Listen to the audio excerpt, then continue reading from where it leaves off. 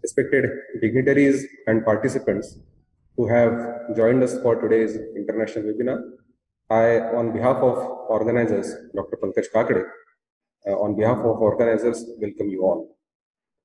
Dear participants, the ongoing pandemic has exerted tremendous influence on the society in all regards that we know. It has altogether changed our perspective of looking at many things in our life. And education is, of course, not an exception to that. It has compelled us to review our actions and mold them to suit the present set of circumstances. This impact of the pandemic is also clearly visible in education. The way education in general and higher education in particular was imparted traditionally has seen a sea change during the pandemic, and as stakeholders had to cope up with these changes. This change has created several challenges and opportunities for us.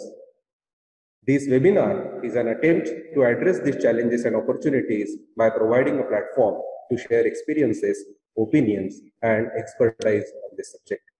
I once again welcome you all to this international webinar. Let me first of all introduce you to our panelists for this inaugural session. So we have with us Dr. Smeeta Wanjari, Treasurer of Amar Seva Mandal and a Senate member of Nagpur University, who will be presiding over this inaugural function. If she has not joined, she will be joining us in a few moments. We also have with us Dr. Srinivasa Varakhedi as the chief guest of this inaugural session, who is Hon'ble Vice-Chancellor of Central Sanskrit University, New Delhi. We have with us Dr. Glen T, President of World Constitution and Parliament Association and a professor at Radford University, who will be delivering a keynote address in this inaugural session for today's international webinar. We also have with us Dr. Anjali Hastak, who is co-convener of this international webinar, who is principal of Shantaram Potdukhe College of Law. We also have Dr. Sneha Wanjari, principal of Govindrao Wanjari Law College, Nagpur, and she is also co-convener for today's international webinar. I welcome all the panelists for this inaugural session. And now it's time to listen to the introductory remarks of today's international webinar by Dr. Anjali Hastak, Madam. Dr. Anjali Hastak is the principal of Shantaram Potdukhe College of Law since last 14 years. She also has been a dean of law faculty in both Nagpur University as well as Gondwana University, Gadchiroli. Her special area of research interest is property rights of Hindu women and has published extensive research work on this subject. I request Dr. Hastak to please deliver introductory remarks for today's international webinar. Yeah. Sorry. Yes, Shantaram Potdukhe College of Law, governed by Sarvodaya Shikshan Mandal Chandrapur, and Govindrao Wanjari Law College, governed by Amar Seva Mandal Nagpur, jointly through their internal assurance, quality assurance cell, have organized one-day international webinar entitled Impact of COVID Challenges, with the blessings of our patron, Srimati Sudhatai Shantaramji Potdukhe Wanjari, Secretary in Nagpur, who is also a member of Legislative Council. The president of this inaugural session, Smeeta Wanjari, Amar Senate member of Professor Srinivasa Varakhedi, Honorable Vice-Chancellor, Central University, New Delhi, who is also going to inaugurate this webinar. Dr. Glen T. Martin, keynote speaker of this webinar, who is president of World Constitution and Parliament Association, New York, United States of America. On the and all participant international webinar, Anjali Hastak, Chandrapur, and Principal of Govindrao Wanjari College of Law, Nagpur, on behalf of esteemed management staff, the novel coronavirus outbreak originated at Wuhan in China and got spread across other countries rapidly, causing severe acute respiratory syndrome resulting in large number of deaths. It is presenting challenge to public health and the world over. The pandemic has devastated millions of people, causing economic and social disruption and existential threat. Due to lockdowns globally, rise has arisen of losing livelihood. Governments of the nation are taking, we are all experiencing COVID Delta Plus and now today Omicron. And we are attacked by the people from the field of higher education on global so broad challenges to the higher education community. The higher education institutions and crores of students have been affected by various restrictions. Many countries came out with alternate solutions. From offline mode, we have changed to online mode. And during this tough time, we know that we must appreciate the readiness of students' accessibility. Motivation is playing an important role. Today, universities are examinations also, but many students are not able due to unavailability of facilities of computers, mobile phones, mental tension in many students. Education institutions are facing various challenges due to COVID-19 pandemic. So friends, today in this international webinar, which is on a virtual platform, all are assembled here to think and discuss about our strengths, which definitely opportunities which we see to achieve, and challenges which we definitely can conquer are there. And we need to remain prepared for future.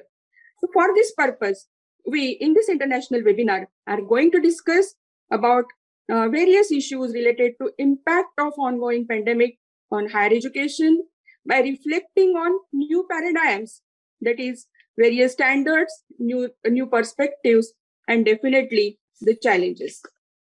In the inaugural session, we are blessed with the presence of Professor Srinivasa Varakhedi, Vice-Chancellor of prestigious Central Sanskrit University, New Delhi, to inaugurate this international webinar. I take this opportunity to congratulate Professor Varakhedi, sir, for being appointed as Vice-Chancellor of Central Sanskrit University, New Delhi, and thank him for taking time out of his busy schedule to be with us. Now, friends, I wish to inform all the participants that our earlier invited international-based resource persons are not able to attend this webinar due to their personal difficulties. But we are very fortunate to have Dr. Glen T. Martin from New York, United States of America, who is a professor of philosophy at Radford University in Virginia.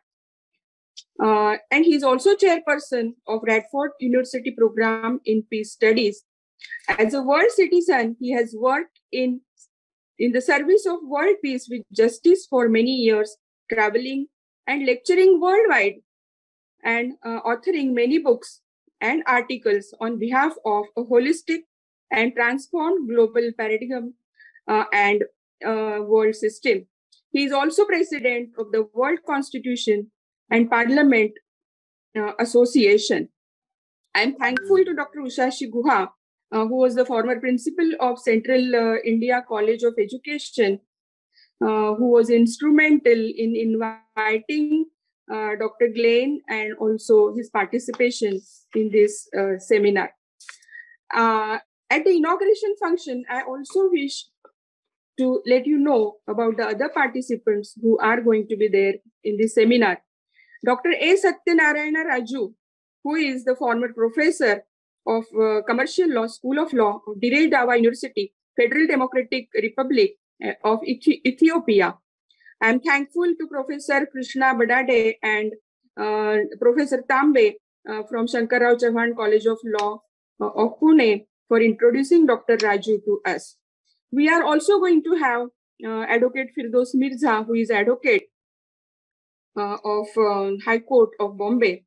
Then Advocate Nuzhat Parveen Khan, who is Dean of Bennett University of Noida.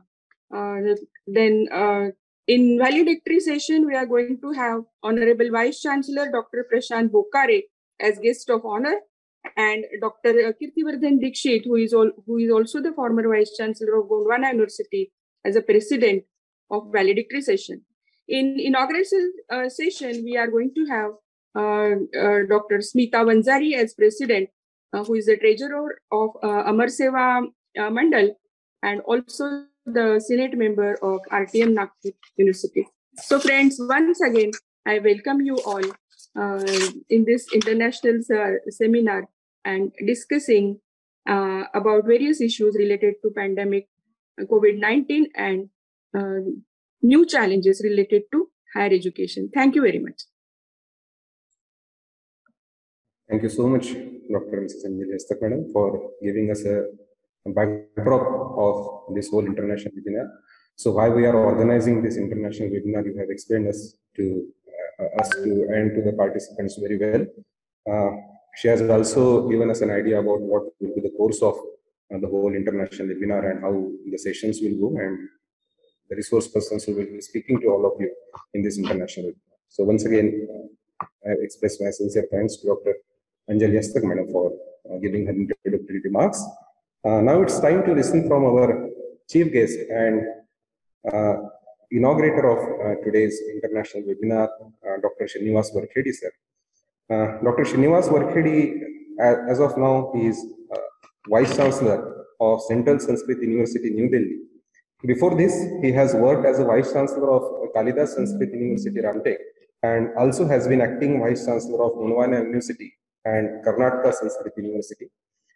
He has to his credit several publications in the subject of computational linguistics, Sanskrit literature, and Darshan Shastra.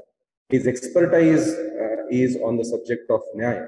We are very pleased, sir, that you are with us to deliver this inaugural address. We feel ourselves very lucky that you are with us, and you will definitely add great value, immense value to the proceedings of today's seminar. So I request Dr. Srinivasa Varakhedi, sir, to please give his inaugural speech. Thank you very much. Good afternoon, one and all. I'm happy to be part of this international webinar on impact of ongoing pandemic on higher education, new paradigms and challenges, organized by Sri Shantaram Potdukhe College of Law, Chandrapur, and in association with Govindrao Wanjari College of Law, Nagpur. Respected chairperson of the program, Dr. Smeeta Wanjari, and conveners of the program, Dr. Anjali Hastak, principal, Shantaram Potdukhe College of Law, Chandrapur, and Dr. Snehal Fadnavis, principal, Govindrao Wanjari College of Law, Nagpur, and also today's keynote speaker, Dr. Martin, and my dear friends and colleagues of law colleges. It's an interesting but ongoing topic that we are discussing today, and we have been discussing in all these days. We know the impact of pandemic situation on higher education.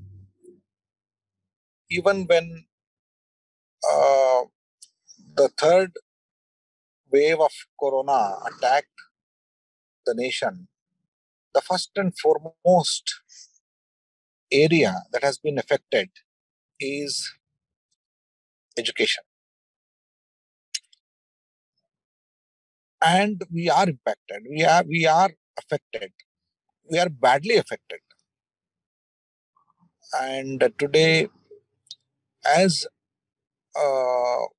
one of the stakeholders of education system, I feel very bad to face this situation because of two reasons. One, what will happen?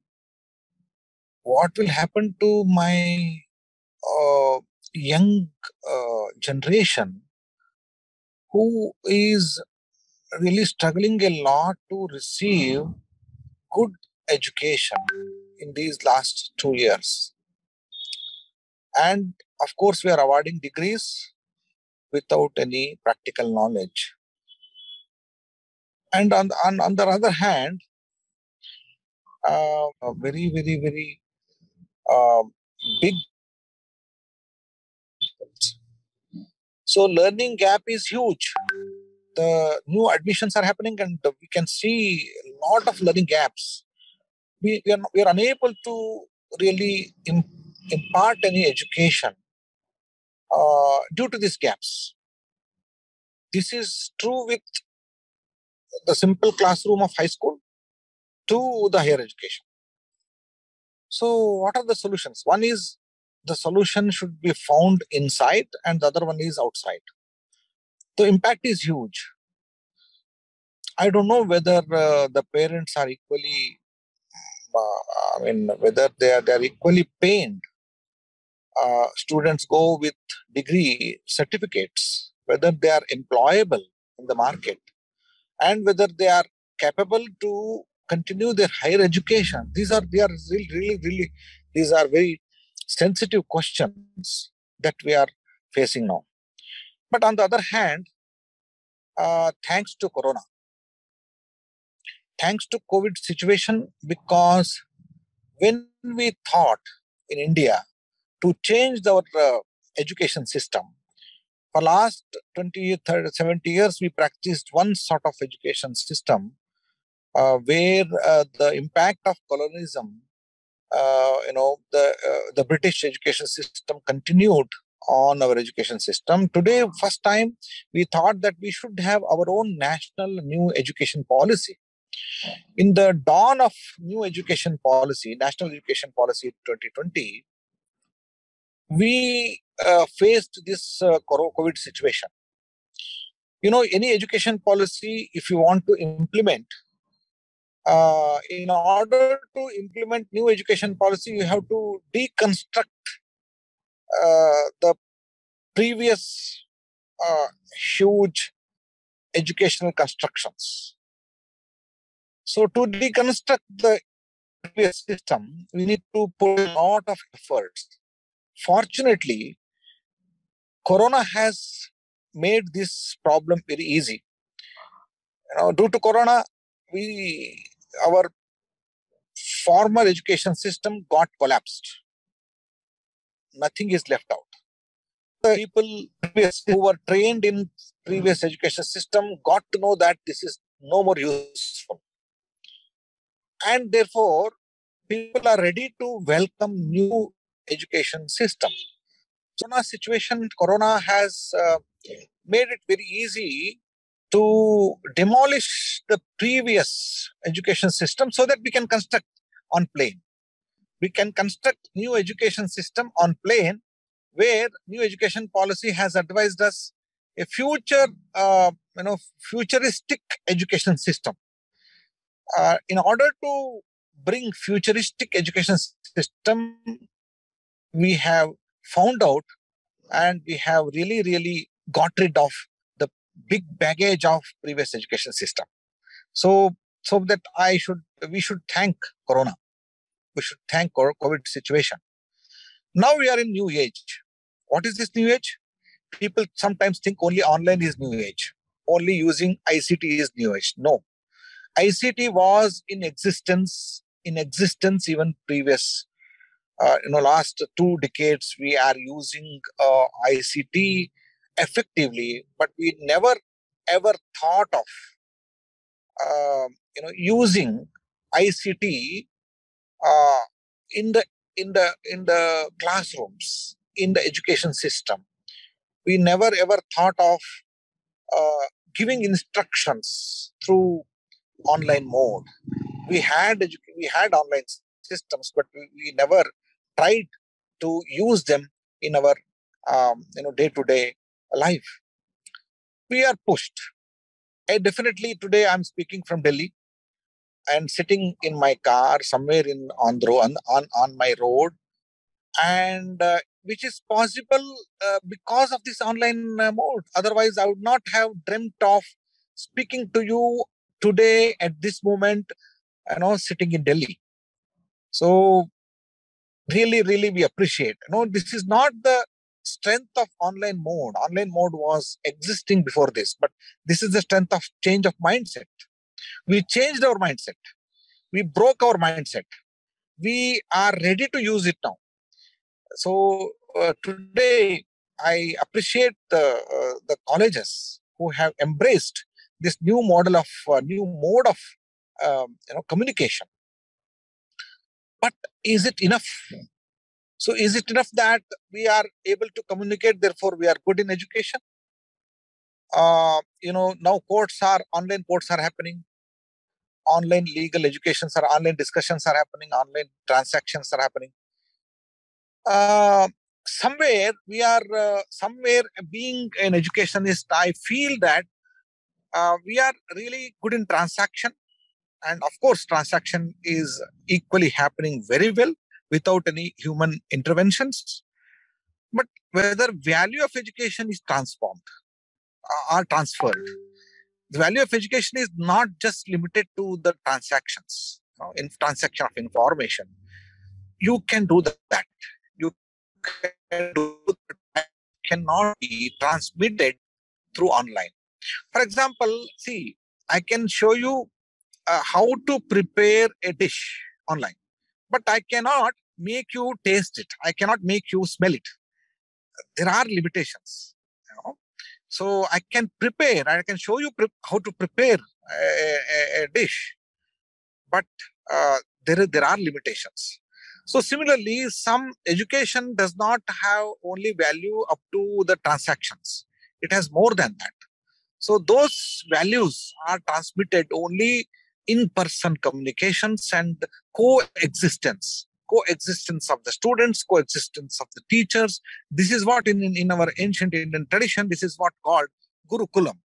I mean, Gurukulam means people used to be together and get information. Not only information, they used to communicate, they used to share, they used to learn from each other. So this learning, essence of learning, has been lost in this mode of communication. So somewhere we have to, somewhere we have to negotiate. We cannot say that everything is online. We cannot say that everything offline. Both we should. So therefore, sometimes I think when I create a new age of colleges or new place of learning, so we should have two set of learning spaces. One space is online space. It's a learning sky. I can sit anywhere and I can learn from Professor Anjali Hastak. That's quite possible. She can give instructions to me. She can deliver and she can transform. But she cannot transform my personality. So to do that, I have to be in touch with her wherever she is. That is, her personality will impact me. For that, we should have what I call is experiential learning. That experiential learning is possible only in the very beautiful campuses. So for campuses of the colleges or universities will give an experiential learning. For that, people should come and learn. But otherwise, people can enjoy their space and learning space and sky. They can learn. So in this way, the new education policy expects.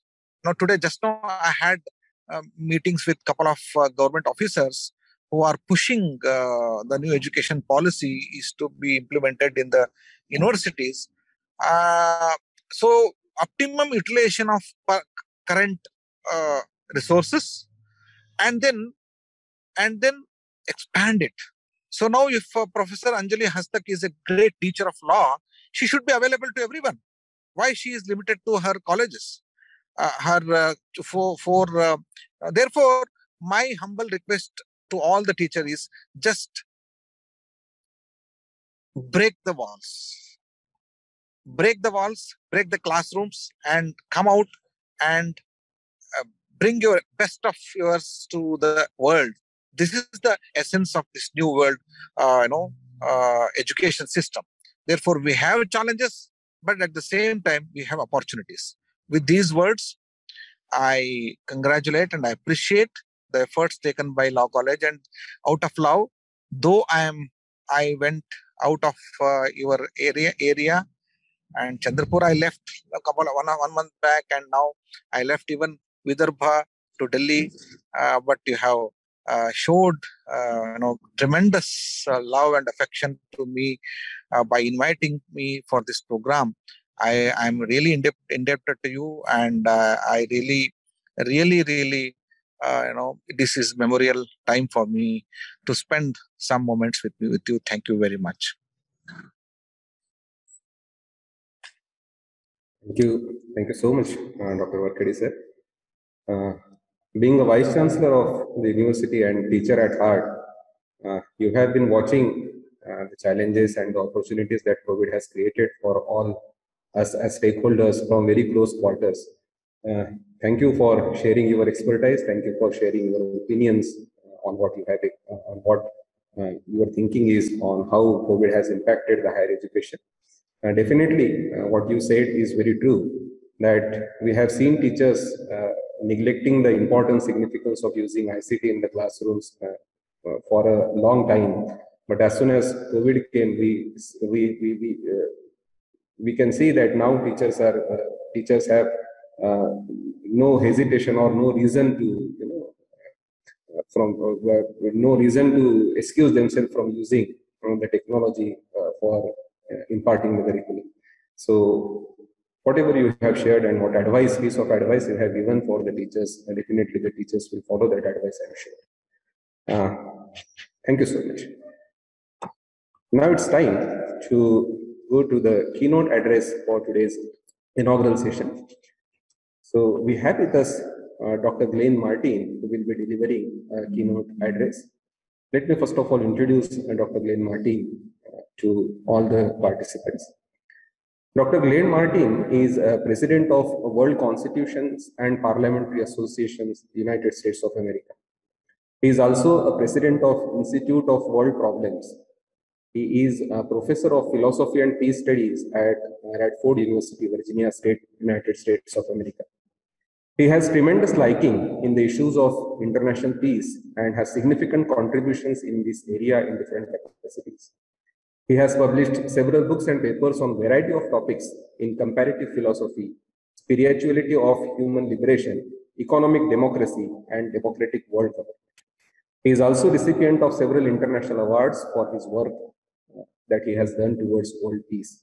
So we have with us very well-known international personality who has contributed very significantly in the field of education and as well as world peace. So I now request Dr. Glen Martin to please deliver keynote address for today's international event. Thank you, Panjas, for that kind introduction. And I very much appreciate the work all of you are doing, and to being part of this seminar that is graced by principals and deans and vice chancellors of the educational institutions in India. I visited in my course of my career many of these educational institutions, and it's wonderful to see the commitment of the leaders of India, the educational managers and thinkers of India, to the educational process. I think the important question to address in response to the issue of how has the pandemic changed higher education is to ask another question. what is education? What is the meaning and purpose of education? I will consider this issue briefly below, but perhaps the first thing to consider is how has the pandemic changed the means and methods of education in a number of ways through accelerating the digital revolution. Our first speaker emphasized that, and I think it's important to emphasize this as well. The digital revolution appears to be inevitable. Humanity has gone online. Online conferences, online classes, online meetings of teachers and administrators. The landscape of higher education is being transformed by the digital revolution. Libraries are now full of computer terminals, and classrooms are filling up with students in front of those terminals. Classrooms and libraries are also in the process of disappearing as brick and mortar establishments where people gather for educational purposes. If the physical presence of universities and colleges to continue very far into the future, it may be that the purposes for which these are used will have to be creatively transformed. The digital revolution accelerated by the pandemic provides opportunities, but as well as dangers. One big danger is that the immense amount of information going online has no clear vetting process. When the bulk of thought and information was found in books, there was at least some restriction on false or misleading information. Publishers wanted to be respected for quality. They served as gatekeepers. Most of them would not publish the common trash of every Tom, Dick, and Harry who has some crazy idea. But now that is all gone. Online, everything can be posted. This places a big responsibility on teachers. Teachers must include in their curriculum advice and wisdom about how to be a critical reader online, how to vet, fact check, and discern the legitimate and the illegitimate sources. But how does post-pandemic higher education relate to the purpose of education in general? We know that a major aspect of education is the transmission of knowledge from sources to recipients. Sources of knowledge can be books, websites, social media, personal experiences, or living human beings. The recipients are students who assimilate knowledge from a wide variety of sources and in the service of a wide variety of careers and purposes and work settings. For this very reason, it may be very difficult to generalize in any meaningful ways about the meaning and purpose of education. Students are there for a multiplicity of reasons, many of them just practical and concrete reasons. However, teachers and educators have often had a feeling that their enterprise was very important. I think everybody in this seminar has that feeling. Education is just not another job for us. I will try to explore this briefly below. But before that, let me just mention some levels in the educational process. Techniques for doing things must be transmitted, as well as the content of things that need to be done. In the study of law, for example, the proper ways to file a brief, or to create a document, or to address a court must be learned, but also the content of the law that is being administered by these techniques. Excuse me. Hence, these two fundamental dimensions of education are techniques and content. If one studies nursing, one must learn the techniques of medical record keeping, giving injections, applying bandages, administering medications, and so on. But one must also study the content of physiology, chemistry, and biology of the human body. However, the online situation forced by the pandemic interferes with the completion of this educational process. How are the students to learn these techniques without face-to-face interaction and practical experience? How can we provide a complete education online? Technique and content, beyond that technique and content, there's a larger framework. There appears to be a moral and philosophical dimensions of the activity. The philosophy of law studies the meaning and purpose of law. What is law? Why is it important? What are its ethical purposes and justifications? What are the moral dimensions of all aspects of lawmaking and practice? The philosophy of healthcare that embraces nursing studies the meaning and purpose of healthcare and nursing. There may lie another more fundamental question of the meaning of the human project itself in relation to the cosmos and/or the divine ground of the cosmos. What does it mean to be a human being? Who are we? And what are the purposes of living and being part of civilization? These questions are huge and controversial, and yet many of us feel they lie in the background of our educational vocation and lend meaning and significance to our teaching and educational activities. We all know that the English word education comes from a Latin root educio, which means to lead out. A teacher is not just trying to put something into the student, but at the same time to lead something out, some inherent meaning and possibility that has to do with actualizing his or her potential as a human being. What does it mean to be a human being? Even if we are not philosophically clear on this question, we feel that we can distinguish between human beings who have more fully actualized their potential and those who have not.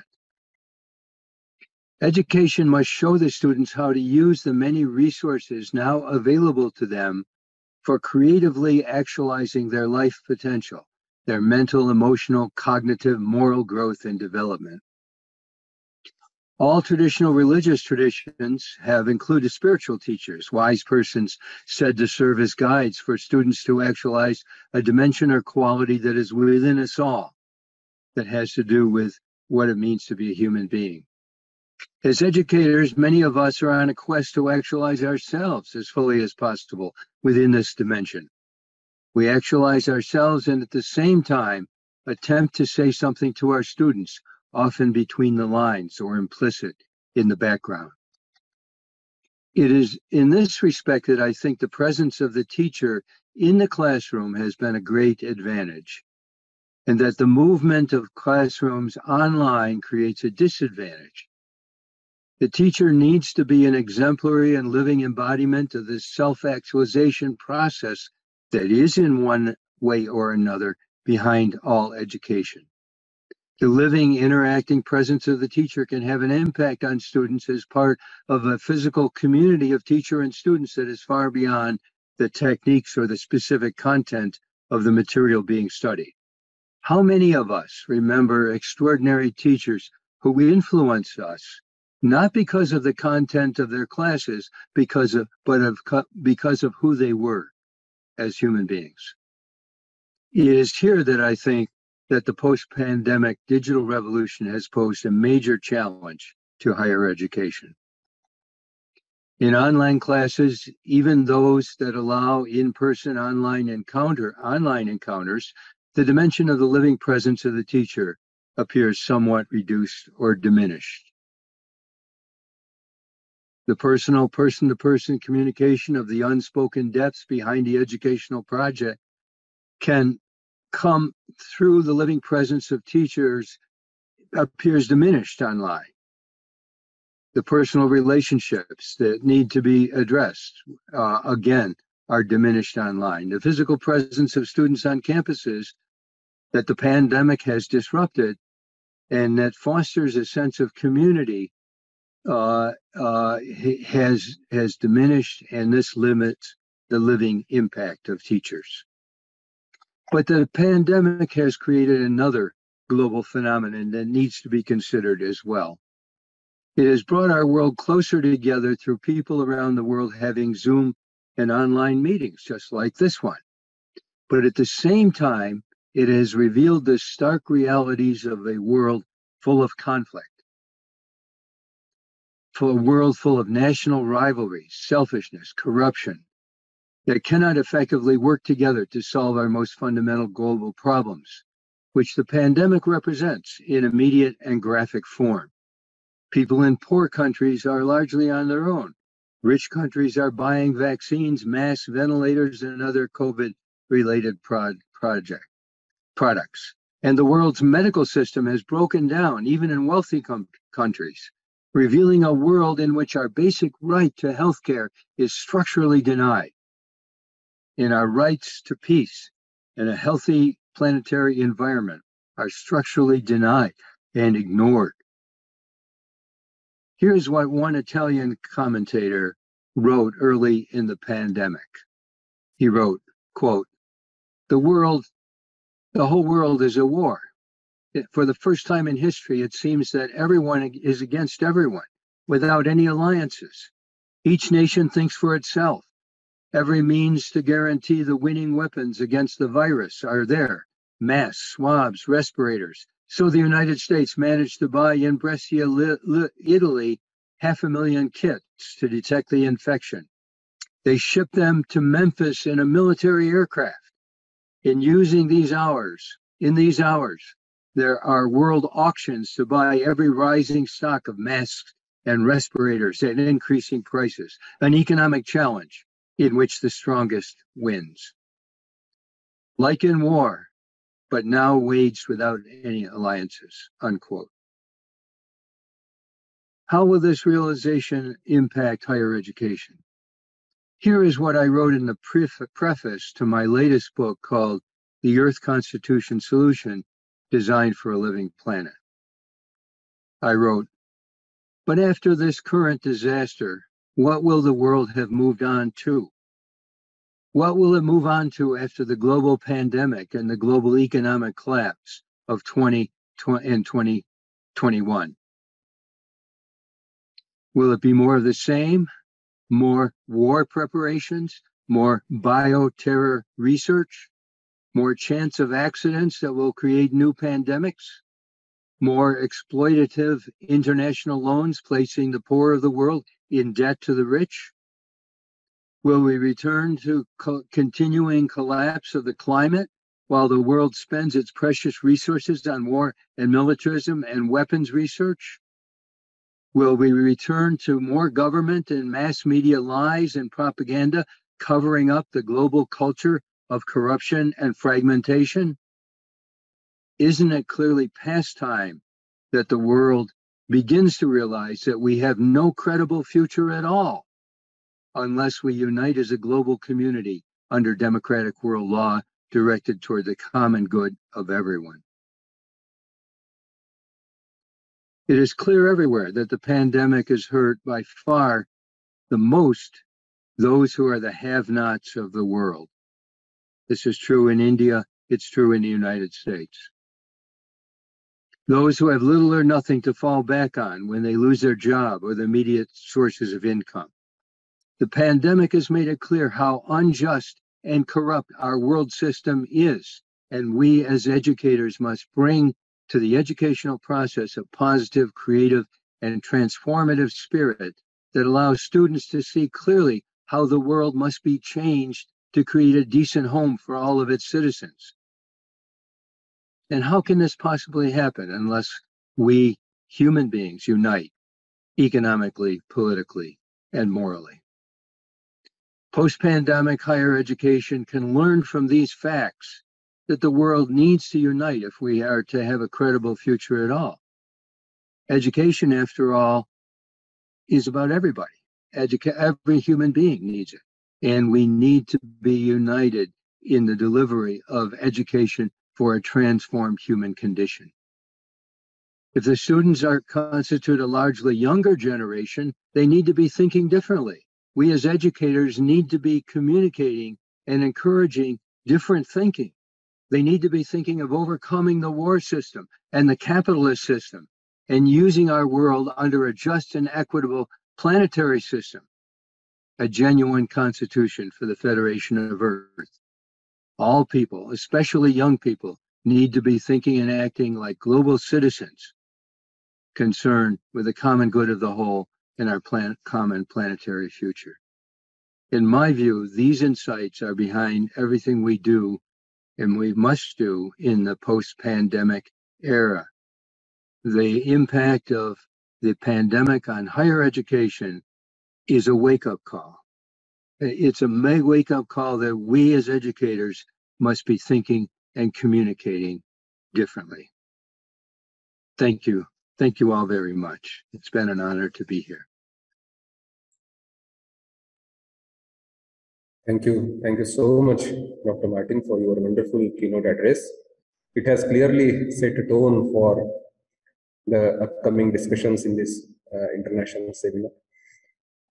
You are very correct in saying that in classrooms, because of physical absence of teachers and students, that connect which is required for understanding the philosophy of why rather than what is somehow missing from the campuses. And that is very true. Your concern for world peace, your concern for humanity is very clearly evident in your address. And the solution that you have offered of getting a world constitution for the whole globe that will govern our actions. And you have stated a very clear fact, very bluntly, and that is very true, sir, that we are never going to come out of this pandemic unless we unite under one constitution. So thank you so much, sir. Thank you so much for your wonderful keynote address. Now it's time to take certain questions if our participants have certain queries to ask to our keynote speaker. I request Dr. Margavi Dongre if she has certain questions for Dr. Martin.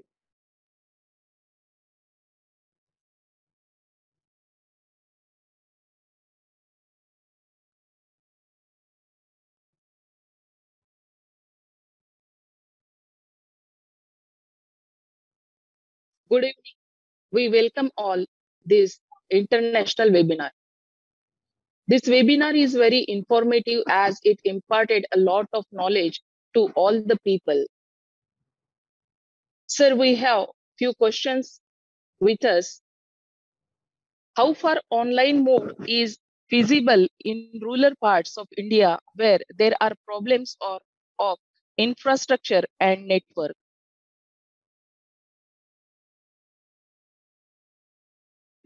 That's a question for me. I'm not.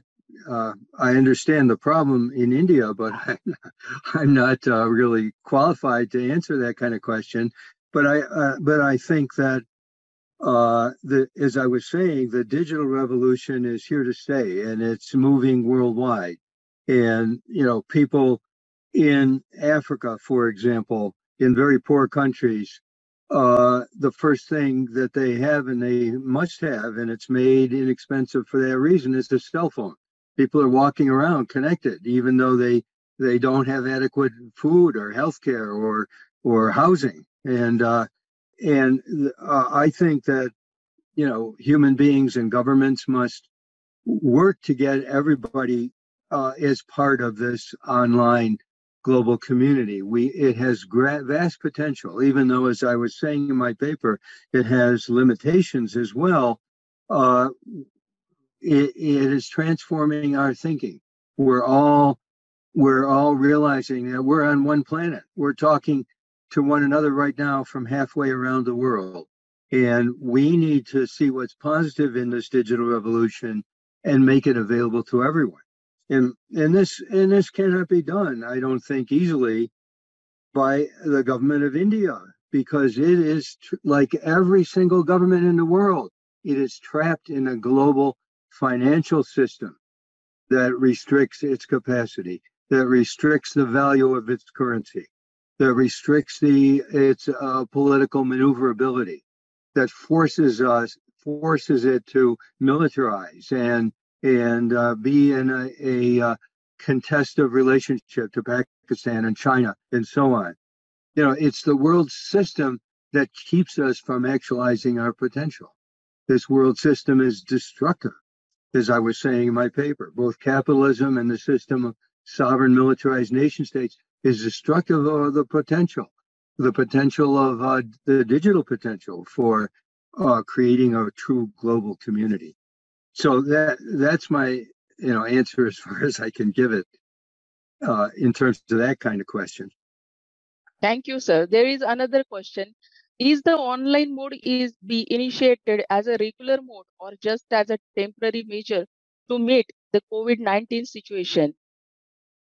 Well, as I was saying, it's got to be permanent. The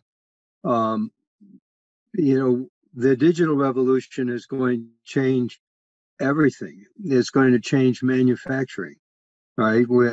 People will be able to manufacture with a very small marginal cost, so that the manufacturing systems that have huge physical infrastructures will be disappearing in many ways, in many areas, and so on. And so jobs will be lost, and we hear about this all the time. What are people going to be doing if there's no more manufacturing jobs? The robots are doing all the manufacturing for us. And the answer is, we have to be thinking in terms of all of us, right? The people, everybody has to have a guaranteed annual income, not because they're working at some job, but because they're human beings. And we have to convert the world from one of capitalist enterprise striving for private profit for the few at the expense of the many, to a global community in which we arrange the economic and political system to benefit ourselves as a community, as human beings, all of us equally, with relative economic equality and relative and freedom and relative political equality. These, you might say, are hopeless ideals, but now we're in a situation, because of the collapsing climate and because of the threat of nuclear war that only increases, we're in a situation that is forcing these transformative ideals upon us. Either we transform our world, or we don't survive beyond the next century, in my view. Right, sir. Yeah. There is one last question. If there are any attempt to evolve a uniform pattern of online education system throughout the country? Is there a uniform? Would you please repeat that? If there any attempt to evolve a uniform pattern of online education system throughout the country? I don't think there's necessarily has to be a uniform pattern, because the digital revolution opens us up to all kinds of possibilities. In the classroom here at my university, I just retired last year from teaching, but under the digital revolution, I am not a tech expert, but I find that in the classroom, I'm able to bring in films. I'm able to get online on the browser and bring in films and videos and messages and discussions from all over the world. There's tremendous resource, tremendous possibilities, and I think we need to learn, all of us, creatively learn how to use these in terms of the particular circumstances of the kind of thing we're teaching, the subject matter we're teaching, and so on. What is uniform is the technology that makes this possible. But what is not uniform is the immense creative possibilities that the digital revolution gives to each of us. Thank you so much, sir. I'm remembering few words. They woods are lovely, dark and deep, but I have promised to keep, and miles to go before I sleep, and miles to go before I sleep. Be it tough time or good time, we all have to have this journey, and the journey we have to keep moving, but we have to ensure that we keep moving towards the development, towards the excellence, and towards the Almighty. With these few words, I am signing up. Thank you. Thank you. Thank you so much, madam. Once again, I am sincerely thankful to Dr. Glen Martin that he has accepted our invitation to be part of this webinar and delivered such a wonderful keynote address. His idea and vision of creating a world under one constitution is a real solution that can be offered to pandemic like this. The pandemic, COVID pandemic, the pandemic like these, health pandemics, they will come and go. But then his piece of advice for all of us, where he says that we have to address the pandemics of poverty, we have to address the pandemic of world peace, we have to address the pandemic of climate change, then and then only we will overcome all the challenges that we are facing in our human journey. Thank you so much once again, sir. Now it's time to listen from the president of today's inaugural session, Dr. Smeeta Wanjari, madam. Dr. Smeeta Wanjari is a treasurer of Hon'ble Seva Nagpur and is involved in administration of several education institutes. She is also a member of Senate of RTM Nagpur University. She is also a very active social worker and is working in different social organizations for different social causes. I now welcome Dr. Smeeta Wanjari to please deliver a presidential address of this inaugural session. Thank you, Kakade sir. Thank you. Am I audible? Yes, ma'am. Yes. Yeah. Thank you. On today's conference of impact of ongoing pandemic on higher education and new paradigm and challenges, organized by both the colleges, SP College Chandrapur and Govindrao Wanjari College Nagpur. Today's president of Sarvodaya Shikshan Mandal Chandrapur, Sudatai Potdukhe, then secretary Shri Prashant Potdukhe, then Honorable Vice-Chancellor Srinivasa Varakhedi sir, Central Sanskrit University, New Delhi, then Dr. Anjali Hastak, Madam, Principal SP College of Law, Chandrapur, and today's keynote speaker, who was really wonderful today, Dr. Glen T, sir. Sir, you are very wonderful. Your inputs were very good, and the points you were talking about is very apt to this conference. This education is our hope for a better future. As the Nobel Prize winner Nelson Mandela said, education is the most powerful weapon which you can use to change the world. It is the best instrument for promoting human rights, democracy, reducing poverty, and creating a mindful social evolution. No human being can lead a dignified life and build its own identity without education. In today's knowledge economics, it is a new currency of economic competitiveness, peace, and prosperity. We live in an era of globalization and technology, which is significantly transforming all aspects of our lives. However, the education as the most remarkable technology invented by man lags behind the modern technologies. New inventions emerge every day, and instead of being a patron of these inventions, education remains static and molded on ideas of old approach. A new paradigm in education is highly needed for addressing the rapid changes and facing the challenges humanity face nowadays. Education should not be a part of problem, but the positive changes. It should not continue relying on the traditional model of teaching by simply memorizing the fact when every day smartphones provide direct access to a mountain of information. Economic impact of pandemic is manifested through mild to deep recession in developing the developed countries. New business models and a new paradigm of conducting business in various industries are imperative in the COVID-19 period. These changes in conducting business affect SMEs and big corporations. Traditional employment structures and traditional business structure are modified. It is uncontested the education system globally are under the constant pressure to respond to the changes need of society. The outbreak of COVID-19 has reminded us that the complexity of education need responsive practice to facilitate effective teaching and learning across all levels of education globally.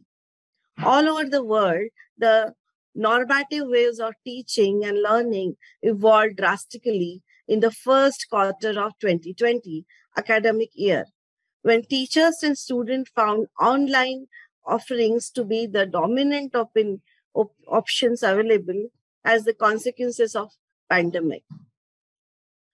On these pandemic conditions, it is important to continuously address changes in various settings, industries, countries, and local communities in order to develop future strategies for pandemic-like situation, thus reducing its negative impact.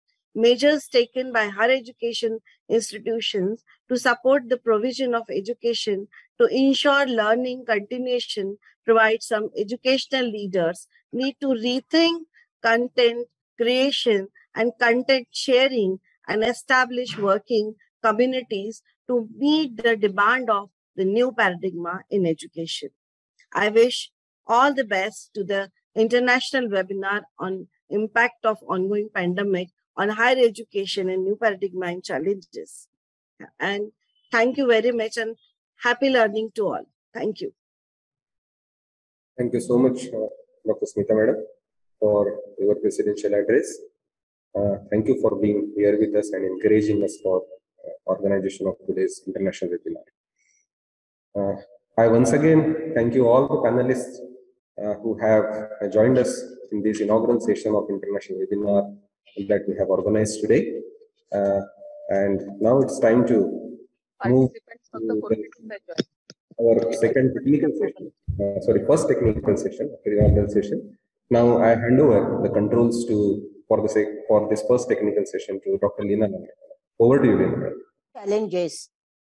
In human life, education is the most significant tool to transform one's own life.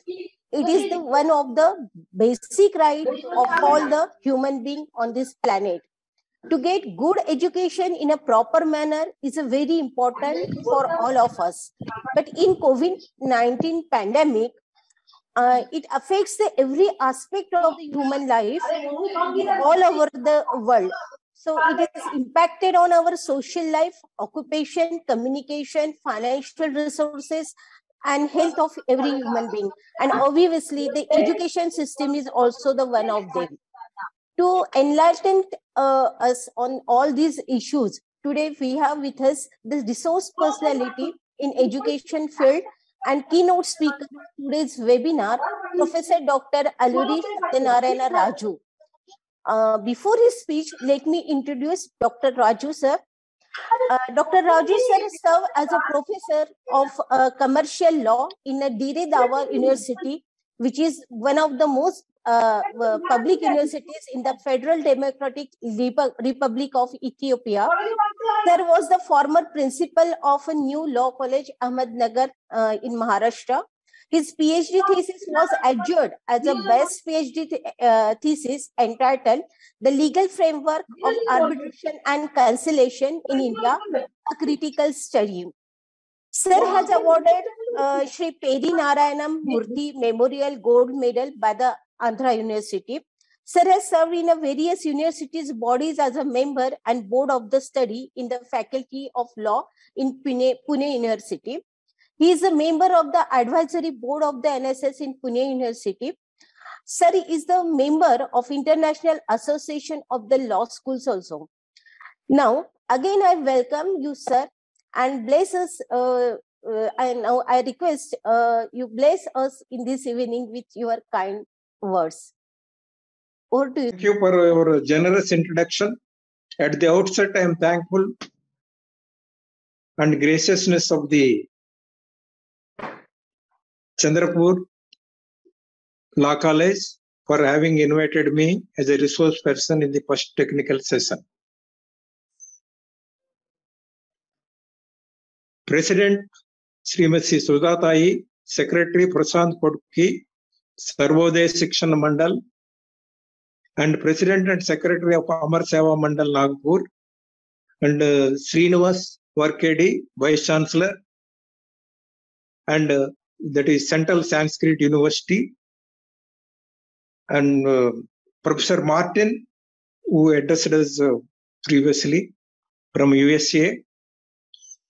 At the outset, this National Knowledge Commission also emphasized that all educational institutions must be equipped with ICT facilities. Now this Chandrapur Law College is able to conduct an international seminar means that is due to advent of the advancement of information technology that is offering to the higher education. In this context, National Knowledge Commission also arranged some national knowledge lecture series. One of the professor from United States of America has delivered a lecture on rule of law, and which was participated on all universities in India. So this pandemic has suddenly forced us to transform our offline education into online education. So this pandemic has disrupted entire world economy and caused a huge impact on all sectors, including the education sector worldwide. All the campuses were closed, and all campuses in the world has to transform formal offline education to online education.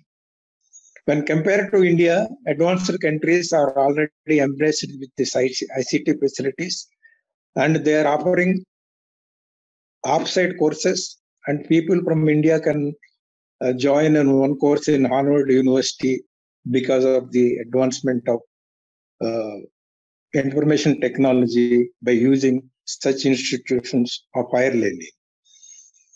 In India, all education activities being interrupted due to pandemic, policymakers were facing many problems for formulating on a policy related to education system. Despite all such challenges, higher education institutions have managed to ensure continuity and made every possible endeavor to maintain continuity of education among the students. If we analyze the impact of COVID disruptions, COVID has disrupted because of coronavirus and lockdown. If you analyze some of the impacts of COVID on our education system, it includes student dropouts, learning constraints, digital classes, private institutions, some private institutions are closed, there are job losses, fewer admissions, research and development constraints, financial crisis, which resulted in lack of understanding,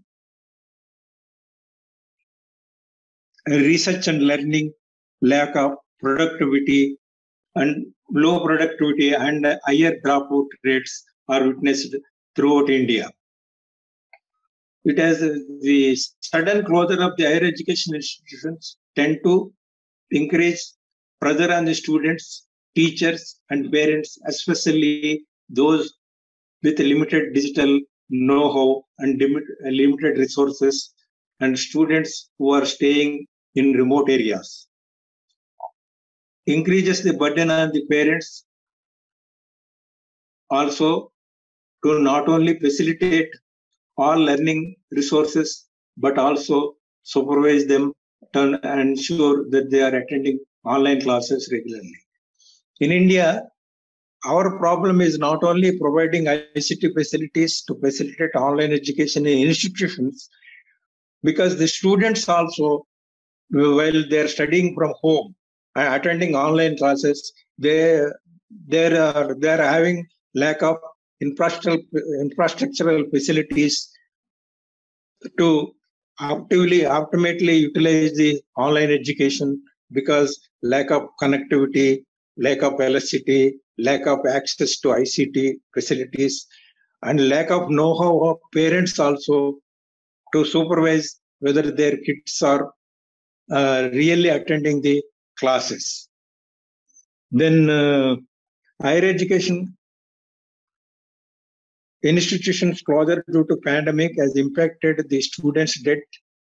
It has prolonged the education and PG, shattered academic calendar and academic dreams of the only 33% have passed in intermediate education. Then the students and parents agitated against the government because of this pandemic. We are unable to study, or how you are penalizing.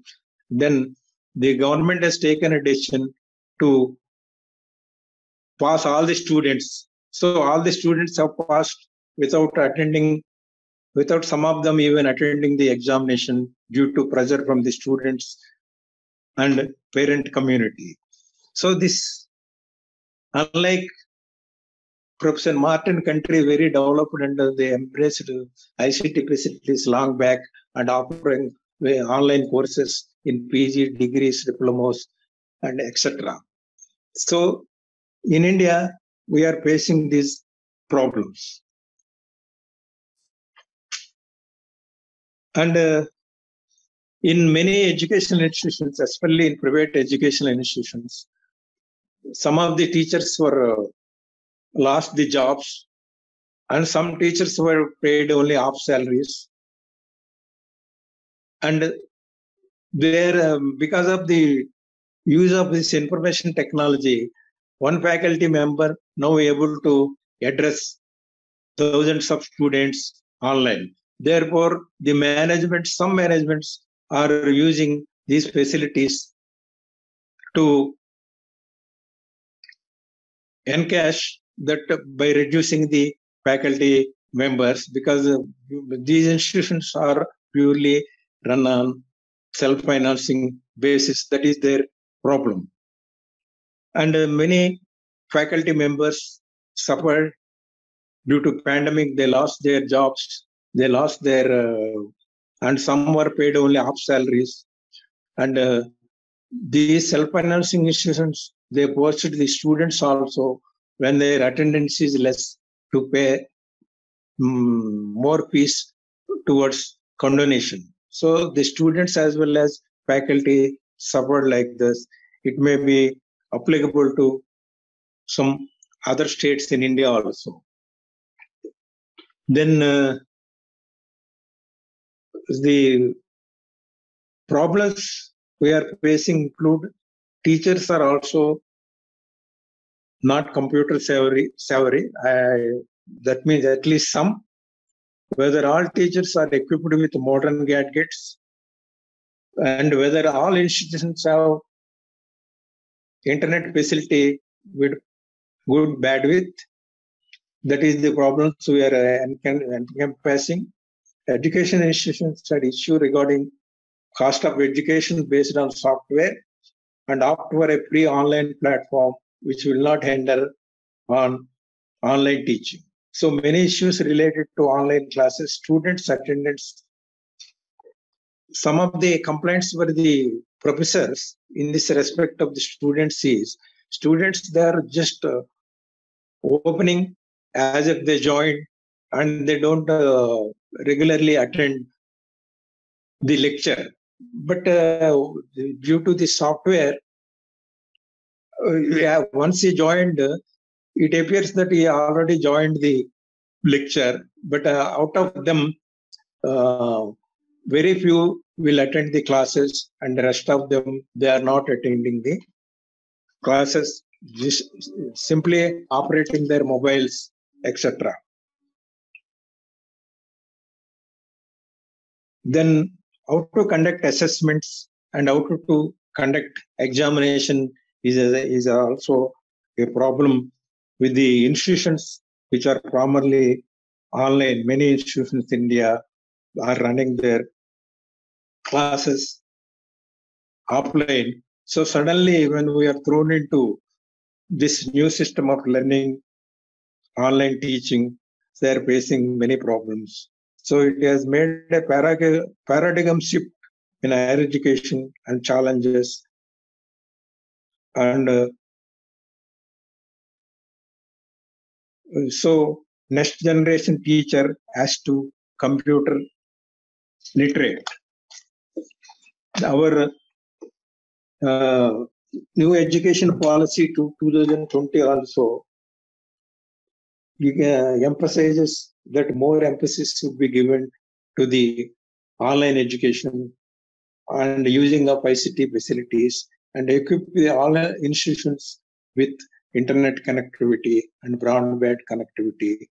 And these are the issues. And to remove compartmental of education which you are following, the new education policy insists on introducing credit system. And if you studied in other discipline and join this, you want to go for other discipline, you can discontinue this course and join there. Again, you come back and finish this course. And thereby it facilitates the students of credit facility. Then the government of India started mass online courses is an initiative taken by the government of India to encourage online learning. It contributed tremendously through the PG Pathshala with 3,200 experts, 70 subjects, and 723 papers. The government of India also launched Swayam Prabha pre-DTH channel for education from HRD, DTH channel for education by Ministry of Human Resource Development, and it telecasts educational programs throughout the day, 24/7. And mock massive education courses launched with the concept of 3 cardinal principles of education policy, such as access, equity, and quality. The main agenda is accessible to all learners, especially those disadvantaged sectors. Change is constant phenomena. So there is need to change the pedagogy with the emergence of information technology. Educators have to transform to meet the students' expectations.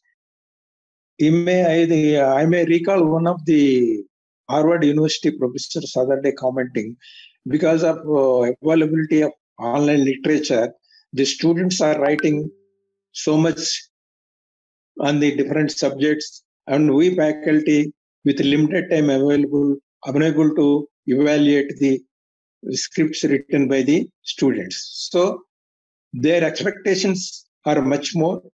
And when you, whatever you there that is in text, when you teach, they're saying, we can already read that, you should tell us more, that they've developed out-of-box thinking. So whatever available on the text, that is also available on the Google also, everybody can see. That therefore our teaching pedagogy must be asked to change with the expectation of the students. And in India, unfortunately, whatever spent on education is 3% of GDP, and it is very less when compared to the budget that is spent by developed countries on education. The ICT facilities are now available. The teachers who are teaching online include GoToMeeting.com, Skype.com, Google Classroom, YouTube.com, Blackboard.com, Zoom meetings, WhatsApp, Cisco, WebEx, Google Hangouts. So several types of platforms, online platforms are available to transform our offline teaching into online teaching. As pointed out by Professor Glen, we are lacking some of the advantages of offline teaching when you don't have direct interaction with the teachers, etc. I also agree with him on this aspect. Therefore, there is ever need, especially in a developing country, India, where these ICT facilities are not available throughout the length and breadth of the country, and all institutions have to equip with these facilities And simultaneously, it imposes a burden on the parents and students to make proper infrastructure to equip to the online teaching and learning. And with this, I conclude my speech. And once again, thank you for the organizers having invited me for this international webinar on challenges of higher education due to pandemic, paradigm, and challenges. Thank you.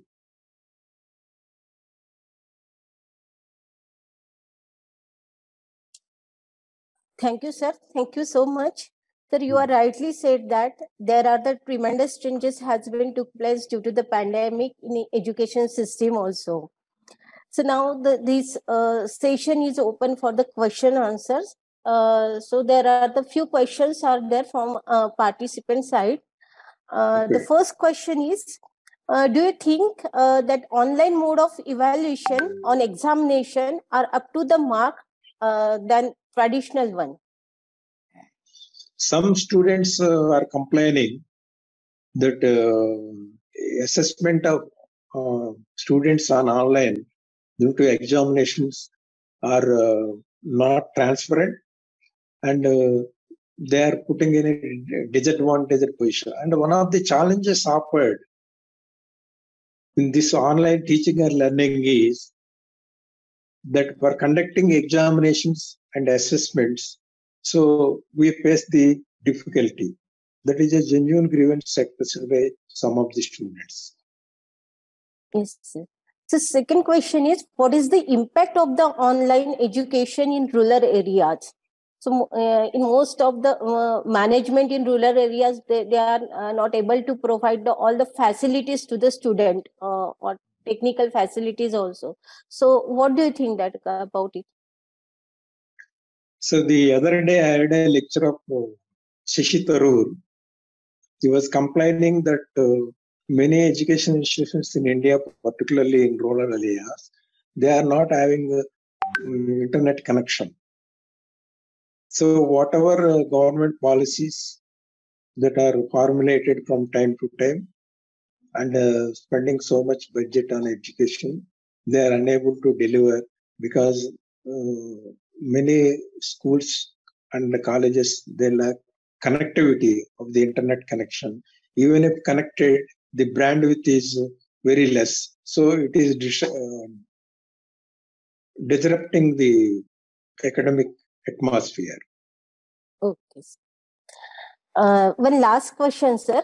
Can you suggest any new technique or ways by using student can give their best in that odd situation? Because your students also should become computer savvy. Because nowadays the students who are coming up in this generation, from the schools are there also they're computer savvy, and they have to improve the computer knowledge and use of various techniques and use of various platforms, so that they can get advantage of not only online teaching from the institutions they are studying, but also available on the web. They can make use of that. Okay, sir. Okay, sir. Thank you. Thank you very much. I, on behalf of the organization, extend a very hearty vote of thanks to you, sir, for gracing this event, and also thanks and acknowledge you for unwavering support that is received from you. Your presence has immensely enhanced the importance of this webinar, sir. So thank you very much. Now I call upon Dr. Madam to conduct further proceeding of webinar.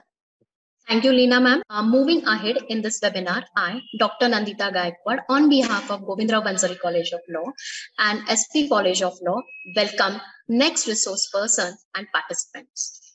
The classroom teaching in a law colleges can never be a substitute for a practical knowledge before making a young lawyer eligible to appear in a court of law. Can we produce doctors without giving the first-hand experience of attending on patient in a hospital? No. Same is with the legal profession. The study of law within the confined law college keep the young minds restricted to the cold facts in the past. They have to brought to the real life issues, situations, litigations, so to have hands-on approach and understand as to how the law is practically applied inside the courtrooms. A lawyer is described as an officer of court. A lawyer is a professional, specially ordinate to perform at a crisis time of the life of other people and almost daily to make moral judgments of great sensitivity. Lawyer constitute a noble profession. Our today's resource person, Advocate Firdaus Mirza Sir, who is described as an officer of a court. A lawyer is a professional specially ordained to perform at crisis time of life of other people and almost daily to make moral judgments of a great sensitivity. A lawyer constitute a noble profession. Today, our resource person, Advocate Firdaus Mirza, who is a renowned practicing lawyer in Nagpur, is the gem of this noble profession. Sir represents administrative side of Standing Counsel for Bombay High Court.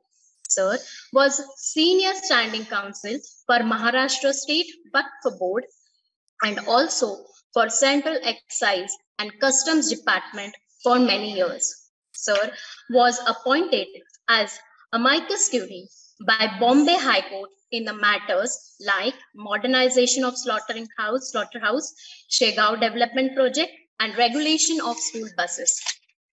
Sir has appeared in a various public interest litigations like Column, starvation death, right to education, right to food, and religious encroachment on roads. More than 100 judgments in which Sir had appeared were reported in various law journals, including Maharashtra Law Journal and other AIR journals. One more feature of Sir is that various articles were published in newspaper in many languages. And of course, he is a very good speaker when it comes to the field of law. Sir has also received the National Youth Award in 1994 from Government of India. Sir, I'm honored and happy to welcome you to all who are present here.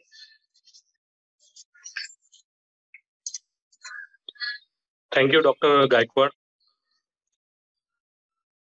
for projecting me what I am not.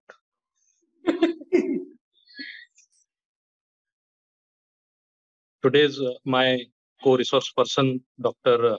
A. Satyanarayana Raju, Principal Dr. Anjali Hastak, Principal Dr. Snehal Fadnais, Dr. Glen Martin, Dr. Leena Langde, Dr. Nandita Gaikwad, and the galaxy of teachers from the various law colleges who are present here in this international webinar on impact of ongoing pandemic on higher education, new paradigm and challenges.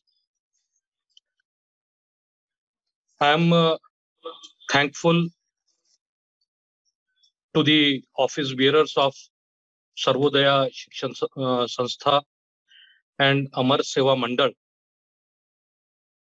and principals of Shantaram Potdukhe College of Law and Govindrao Wanjari Law College, Nagpur, for inviting me in such a important webinar. Important being, it discusses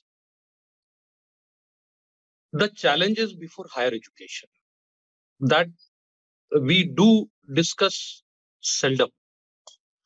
At very few moments, it is being discussed at general. Maybe amongst the teachers' fraternity, it is they have some discussions on it. But generally, the higher education is the last thing we need to discuss. So once again, thank you, especially Hastak Madam. Now, we are dealing with the higher education in human beings. Now, if we talk about humans, humans are social animals. Now, if you take out the word social from it, what remains? The remains is only animal. The first question that came to my mind after reading the topic, but what is the challenge before the higher education? I said, I need to remold this headline to the challenges faced by the students taking higher education. So the first thing that occurred to their life is they have lost their social activities, socialization, meeting the peers, meeting the teachers in flesh and blood. So they have lost this social, out of this social animal, and what we made them. So according to me, this is the challenge before our higher education, that what we are going to produce after this pandemic, what product we will be getting. Now, I agree, strongly agree with Dr. Satyanarayana Raju that yes, there are so many positive things also. At least for me, this online thing has proved to be a boon. Today, I argued 2 matters in High Court and 1 before the Supreme Court. Was it possible prior to shifting over the virtual mode? No, because High Court was at Nagpur and Supreme Court in Delhi. So it was in fact impossible, and it became virtually possible. But I was able to do this because I am resourceful. I got 2 broadband connections in my office, very high-speed broadband connections. But when I compare this with my junior friends who don't have these facilities with them, who have to connect through their mobile phones, relying on the data the mobile companies are providing them, the speed mobile companies are providing them. So then we realize that we have a digital divide in India. Haves and have-nots. Those who have all the facilities, they are already rich and becoming richer. Those who don't have these facilities, they come from marginalized background and they are being pushed to poverty. This is not amongst the professionals. This is happening amongst the students also. This is happening amongst the institutions also. Recently, the Honorable High Court has received few letters from a adjoining district from Chandrapur, that is Gadchiroli. The letters were from few students complaining that they belong to tribal background. They were selected for good schools in the urban area, but due to closure of those schools, they are sent back to their villages. Their schoolmates, their classmates who reside in urban area, they are continuing with their education. But as they are in such area where they don't have connectivity, their families doesn't have smartphones. And if they have smartphones or connectivity, they don't have 24 hours electricity. Then this is violation of their fundamental right guaranteed under Article 21A. That is right to education. High Court was pleased to entertain this in larger public interest. And fortunately, I was appointed as amicus in that matter. When I went into depth, then I studied it and found that there is a huge digital divide in India. Huge divide amongst haves and have-nots. And therefore, the entire system has collapsed. Article 21A that deals with a free and compulsory education to each child from 6 to 14. Now, those children who are getting education online or who didn't got education at all because they were not able to appear online or access online, they would be reaching to higher education. Are we aware of this challenge? That what type of raw material we are going to get? How we are going to deal with the issue of loss in the learning techniques in amongst these students? The learned teachers present here, they need to address this. Second question, if we have to teach them or reach the students online only, why would we require such an infrastructure? Why the Bar Council of India should not revise the rules regarding availability of the classrooms, the sizes of the classrooms, the teaching material, etc. Why AICTE should not change the norms for opening the engineering colleges? Then another question would be, if online teaching is to be given, why we require so many teachers? As rightly pointed out by Dr. Raju. These are all challenges. Then I'll go one step ahead. If we have to shift on digital platforms, why we require human beings? Why not artificial intelligence? When there is no person-to-person interaction, we can do it. So once artificial intelligence come therein, if a centralized teaching process has started, there will be no job market for the NET, SET and PhD candidates. So there would be loss of livelihood, thereby violating the fundamental right guaranteed under Article 21, that is right to life. We were talking about the digital divide. So there comes into play Article 46 of the Constitution of India.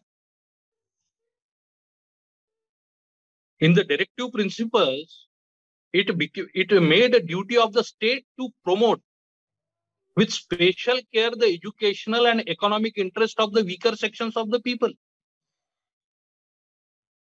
So if the state is performing this duty, why there is digital divide? And if the students are not able to access equally to all the facilities, whether the state has performed its duty under Article 46? These are further questions that needs to be addressed. But I personally feel that the pandemic has hit the higher education so badly that our students, for these pandemic years, they are lacking in various professional and practical arenas. Now, as we are discussing on a platform of law college, let us discuss about the law students, the problems faced by law students. Now, law is not a theoretical subject. It is a purely practical subject. The lawyers or law students are not dealing with the machines. Machines behave uniformly. But we need to deal with human beings, and each human is different. So for dealing with human, there has to be a practical knowledge of humans. To get practical knowledge of humans, we need to meet humans. We need to study their behavioral pattern. But because of online classes, they are not able to meet their classmates. They are not able to attend the internships because the officers are not permitting them to come. The courts have said that please don't bring your juniors or interns to the courts. So the lawyers we would be getting, or law graduates we would be getting, who only know the books or the law written in the books, but the application of law, the practical application of law, how to deal with different type of people, they will not be having those knowledge. They have to undergo the same training again. But this time, unfortunately, out of college. The training they are expected to get in college, they would have to undertake out of college. So problem of these law students, how to address it? Then comes Article 14, 15. I am making references to these articles because we are amongst the law teachers. Article 14, equality. Article 15, again, no discrimination on the basis of your sex, race, caste, and place of birth. So here, if I am born at Nagpur or in a metro city, by birth, I get all these resources. If I am born in Gadchiroli or some remote area of Chandrapur district, by birth, I have these handicaps. Isn't it a violation of my fundamental right under Article 15? If I am not getting access only because of the place of my birth or residence. So these are the challenges we must say. There is no alternate to the physical appearance in the colleges, physical attendance in the colleges. Isn't it impacts us psychologically to talk to the screen? Isn't it bad that we are not getting any responses? Don't you miss the backbenchers? Because the happening in a classroom is always at the backbenches. And our experience are they are always made a good lawyers. So, due to lack of response, aren't we losing good teachers or making of good teachers? Because teachers also learn from their students. So the challenge we are facing is the making of a good human being. So how to address it? Because we have to live with this pandemic or endemic, whatever it will be. We are living with it for the last 2 years. Don't know. Some says that it will go for a longer period. Some say that it ends early. We wish and pray that it must end early. Because at home also, I am father of 2 daughters. During pandemic, my one daughter became lawyer and another who was studying in Delhi University. After scoring very good, she got admission in Delhi University and only for 6 months she was at Delhi. And now she is in final year studying from Nagpur. So these losses, I can see their how they are disillusioned with everything. So we have to address their psychological problems also. This is creating. So this was all what I had to share with you all. In my opinion, the pandemic has created more questions than the answers. The virtual thing has created more divide than they were earlier. It has sent us into class division now. And it has irreversible impact on our next generation. So once again, thanking the organizers and especially the principals of both the college. I take leave of all of you. Thank you. Thank you, sir. Thank you, sir, for making us aware about the real challenges faced by the student and how various rights are violated. So now the session is open for questions and answer. And one of the participants had asked the question that though the online education is a need of an art, still what about the practical experience of a law students which they gain by visiting various places like courts, the Lok Adalat?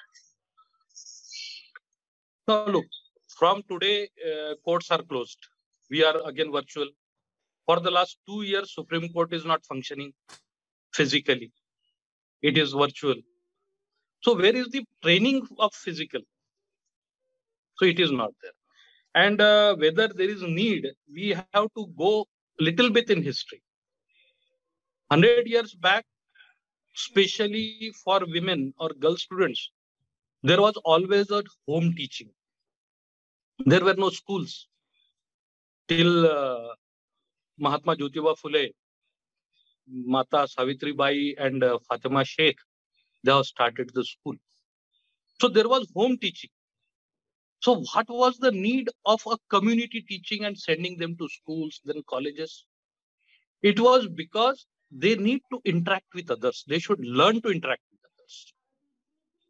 So again, if we are going for home teaching, that means we are pushing ourselves 100 years back. Light So I don't feel that there is a need of any virtual thing. We must shift to physical education, physical presence in educational institutions. Thank you, sir. Sir, one last question is that how you analyze a traditional mode of teaching and online mode of teaching? According to me, online mode of teaching is not a teaching. It is just a formality.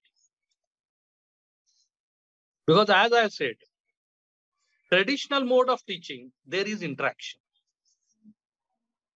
In online teaching, the teachers can share their experiences. Is the real satisfaction of teaching? We can play the recorded versions. What is the need of live person? Then the questions, those come. Then some student is trying to put a question. Suddenly his mobile goes away.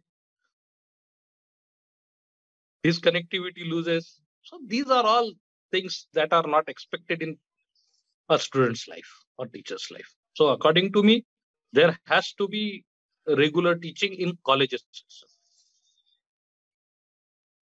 Okay. Thank you, sir. Now I call Mrs. Vaishali Shivankar to propose vote of thanks. Thank you, Nandita. A graceful and warm good evening to one and all. It's my honor to have been asked to propose a vote of thanks on the occasion of one-day international webinar on impact of ongoing pandemic. Am I audible, sir?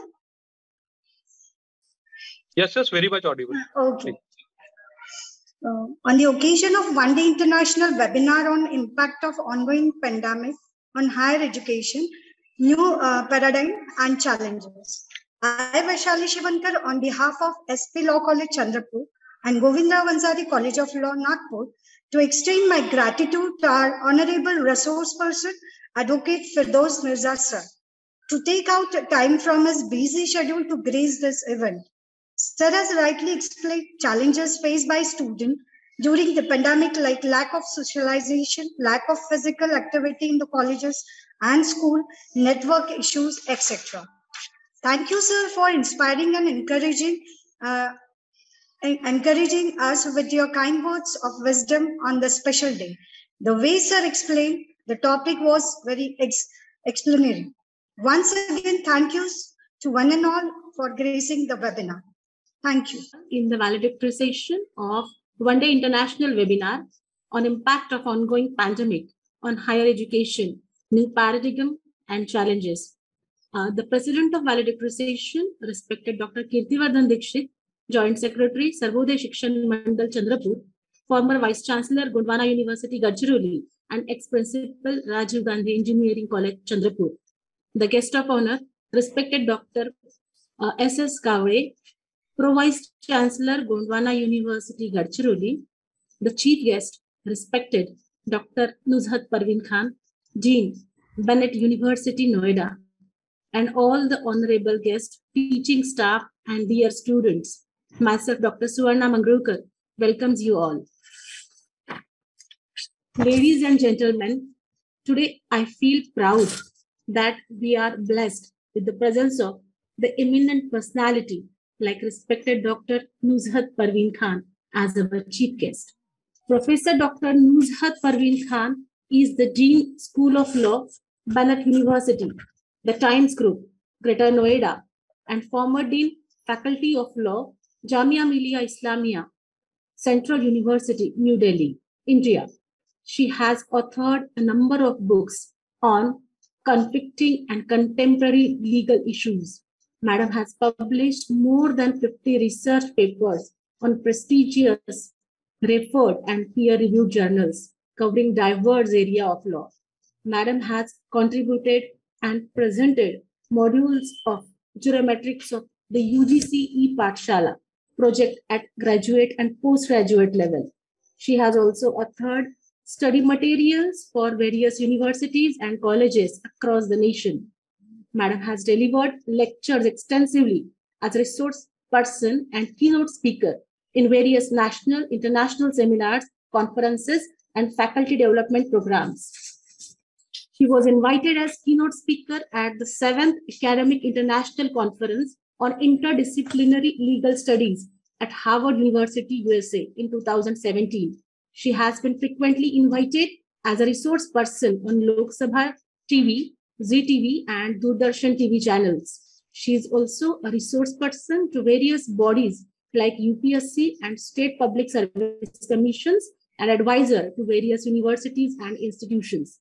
Under the visionary leadership and mature guidance, the Faculty of Law, Jamia Millia Islamia, Delhi, has made great strides in academic research, which helped reach Faculty of Law to the 6th best law school of India as per NIRF 2018 rankings. According to India Today magazine, the issue of 26th June 2017, the JMI was in first position. Respected Madam has quality-centric teaching, and especially she is trendsetter of a greater leader and academician, and one of the best guides. Madam, I request you to guide us on this occasion. Madam.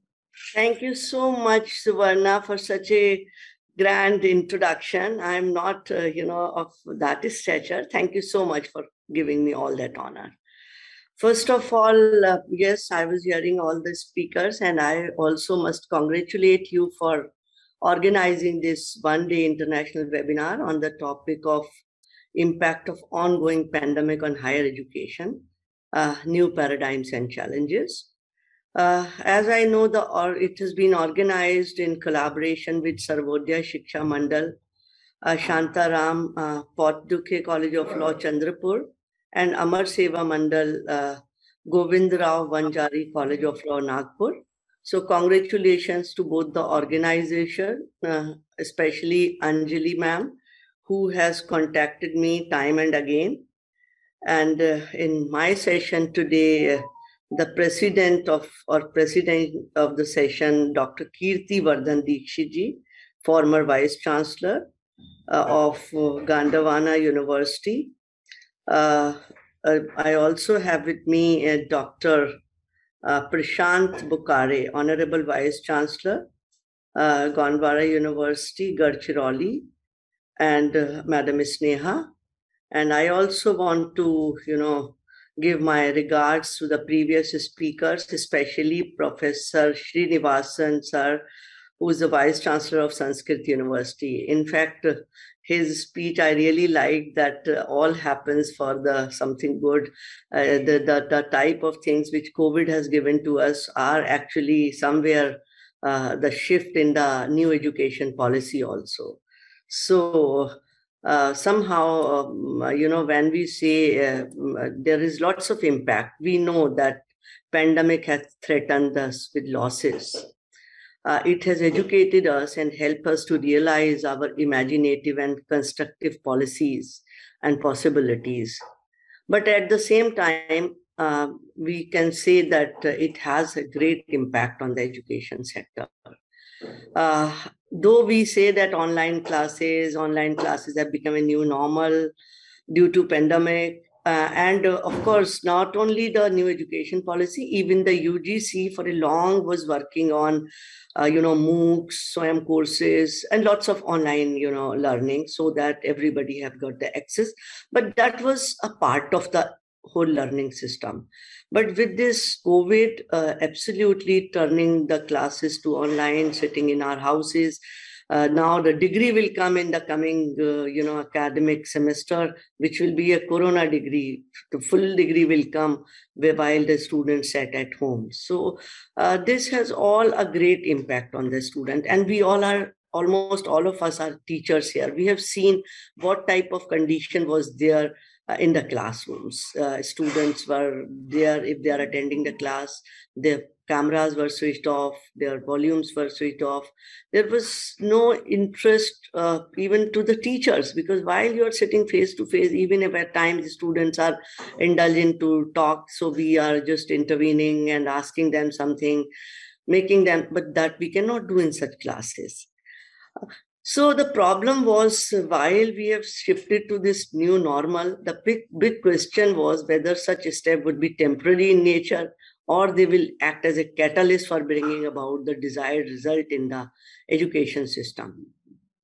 As you know, I am a professor of law, and the previous speaker, advocate Firdaus, also talked from the legal education perspective. I may also take something, with regard to how the legal education, higher education in general and legal education in particular have suffered. Especially at the end, I heard one question being asked with regard to that in law, classroom education is okay, but there is lots of a component of practical learning. Yes, actually, that is the most important part. Clinical legal education, clinical courses, and clinical courses are not complete without the students going for the internship, for the lawyers' chambers. There is a full slot allotted to them. Though even the, this internship was also becoming online, but do we understand what will they learn with this online, this thing? So actually the legal education have suffered a lot. Even I understand even the medical education. So most of the educations have not got that flavor as it used to be. The young student, the school students, we all have, in one or the other family member having their children studying in the school. They have forgotten about how to do the science practical. They all are sitting in the house making files, but the practical part is missing. So, with regard to law, which is a, social institution, and law is basically designed to regulate human relations, economic, social, political. So there is a need to evolve when conditions surrounding us have become changing rapidly. And legal education basically requires, there is a prerequisite with regard to noble legal profession, that not only we do give some type of consultation, but we at times we are indulged into lots of, community service also, lots of pro bono service also. That was also missing during this part of the whole pandemic. Legal education have certain standards that have also lost the flavor during COVID-19 period, and that is going on and on. We do not know where it is going on to finish. So the technological challenges which have been realized during COVID and already have been spoken, not only by the law student, but it has been witnessed all across by the students and the faculty members. Some of them were facing the problem of internet, some of them were facing the problem of connectivity, the gadgets also. In one family, you can have one mobile phone or one laptop, but when everybody have to work with the electronic gadget, so that was not available to each one of them.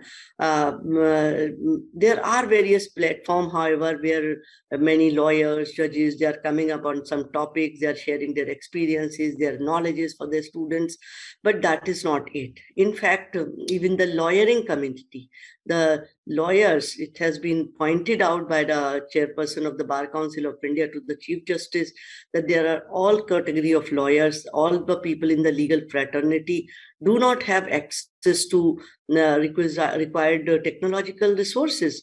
So there is a huge, or we will say big disparity among the legal fraternity itself with regard to become a good lawyer, or to become a bad lawyer, or to become a poor lawyer, to become a rich lawyer. So there are lots of limitations. Then regarding when we say learning, I mean, during the learning, there were lots of limitations. And there are, of course, there are certain advantages also of the online education. But what I have noticed personally, there were more limitations. If we talk of advantages, there were many, because we say that even the student from the remotest part could connect. But initially, there were problems that they were not able to connect. There were not devices, there were not internet. And at that point, it becomes the duty of the state to provide internet also as one of the fundamental right, as one of the basic right of the human beings, because you cannot access anything without the availability of the internet. And then examination. A student can attend the class, partly they can hear, partly they cannot hear. But while appearing for the examination, whereby they have to upload their answer script, there were both sides. Many of them were not able to, many of them were not able to submit it on time. On the other hand, teachers' issue was that all it is copied. There were large amount of literature which the students send in the copy. For the teacher also, it becomes, great difficult to evaluate such answer scripts. So it was both ways. There were limitations of learning, there were advantages of learning, there were limitations of not getting connected and not being able to be part of it. But then, as I said initially, many of them will be graduate even without attending the classes or even without doing anything. So this degree will be a unique degree in the history, whereby the student will get a degree without attending the classes. When we, regarding UGC, I was saying UGC has emphasized the need and advantages of online education, and the same should be applied as far as the legal education is concerned. But there are challenges which are also required to be seen by all the premier organizations, be it UGC, be it Bar Council of India, because there are differences. If we think of some premier law colleges who have infrastructure to sustain these challenges which have been posed by the pandemic, some other law schools which have lack of infrastructure, they have been lagged behind. Then there are classroom teaching, which have been accompanied by activities that cannot be completed without some, practical component that have been absolutely missing. The students were not able to go to the lawyer chambers. They have not seen the trials practically. So that is very significant, especially, to the final year law students. And in fact, all through the law course, that is very important. So we see that many of the, views that online platform cannot be, I don't think it can be viewed as the future of, at least, of the legal education in India. There can be introduction of some online mechanism in legal education. That is the need of the hour. In fact, every one of us must be knowing that even UGC has emphasized 60-40, that 60% classroom teaching. I mean, even if it is normal time, 60-40, and 40%, learning will come through some online modes, through MOOCs courses, through SWAYAM courses, and through some other mediums of online. But absolute online platform, I don't understand that is the future of any education. Then regarding, response from many legal institutions during COVID, that whether they were able to cope up with it or they were not able to cope with the COVID situation. Most of them actually suffered. Most of them, they say that they have tried with many free online tools, but they could not do anything because of, at time, lack of resources, at time, lack of connectivity. So the pandemic has brought us, I will say, to a surface, to the dire need to revamp the institution in the uniform manner. If it goes on, if it is the continuous process the student have to learn, or even if it goes as per UGC 60-40, it is the need of the time that there should be some type of uniformity of the accessibility or to the educational institution, so that each institution is able to impart in a uniform manner. And that becomes the duty of course, the state. It has become the, apart from, it was always the duty of the state with regard to education. We have Article 21A of the Constitution, which talks about education as one of the fundamental rights. But never before such need arose as it is today, the state interference with regard to see that each institution is equipped to deal with the situation. It becomes, regarding the admission test, if we talk of one of the very important test for the law schools admission, we call it CLAT, Common Law Admission Test, which is conducted by national universities. Though there were, lots of examination centers or examination was conducted online, but still the flavor was not that as it could have been with regard to when it happens under certain centers. Regarding, this new era of legal education, we know that legal education is undergoing transition. It will be sometime, even if it is a normal scenario, and legal education is acquiring new, phases, new transition. We all believing that there should be more accessibility, more data-driven, more result-oriented, and it should be transparent. But the learning centers for life are the universities. They are, there for skilling throughout the career of the student. While a student in the campus, they not only go to the classroom, they are having the total exposure of their society, their peers, they don't learn everything in the classroom. They learn a lot more outside the classroom while they are sitting in the coffee shop, in the canteen with their peers, sitting in the corridors. So they talk to each other. They learn, their skilling is complete with regard to their career, their internship, their future course, their, other facets of their life.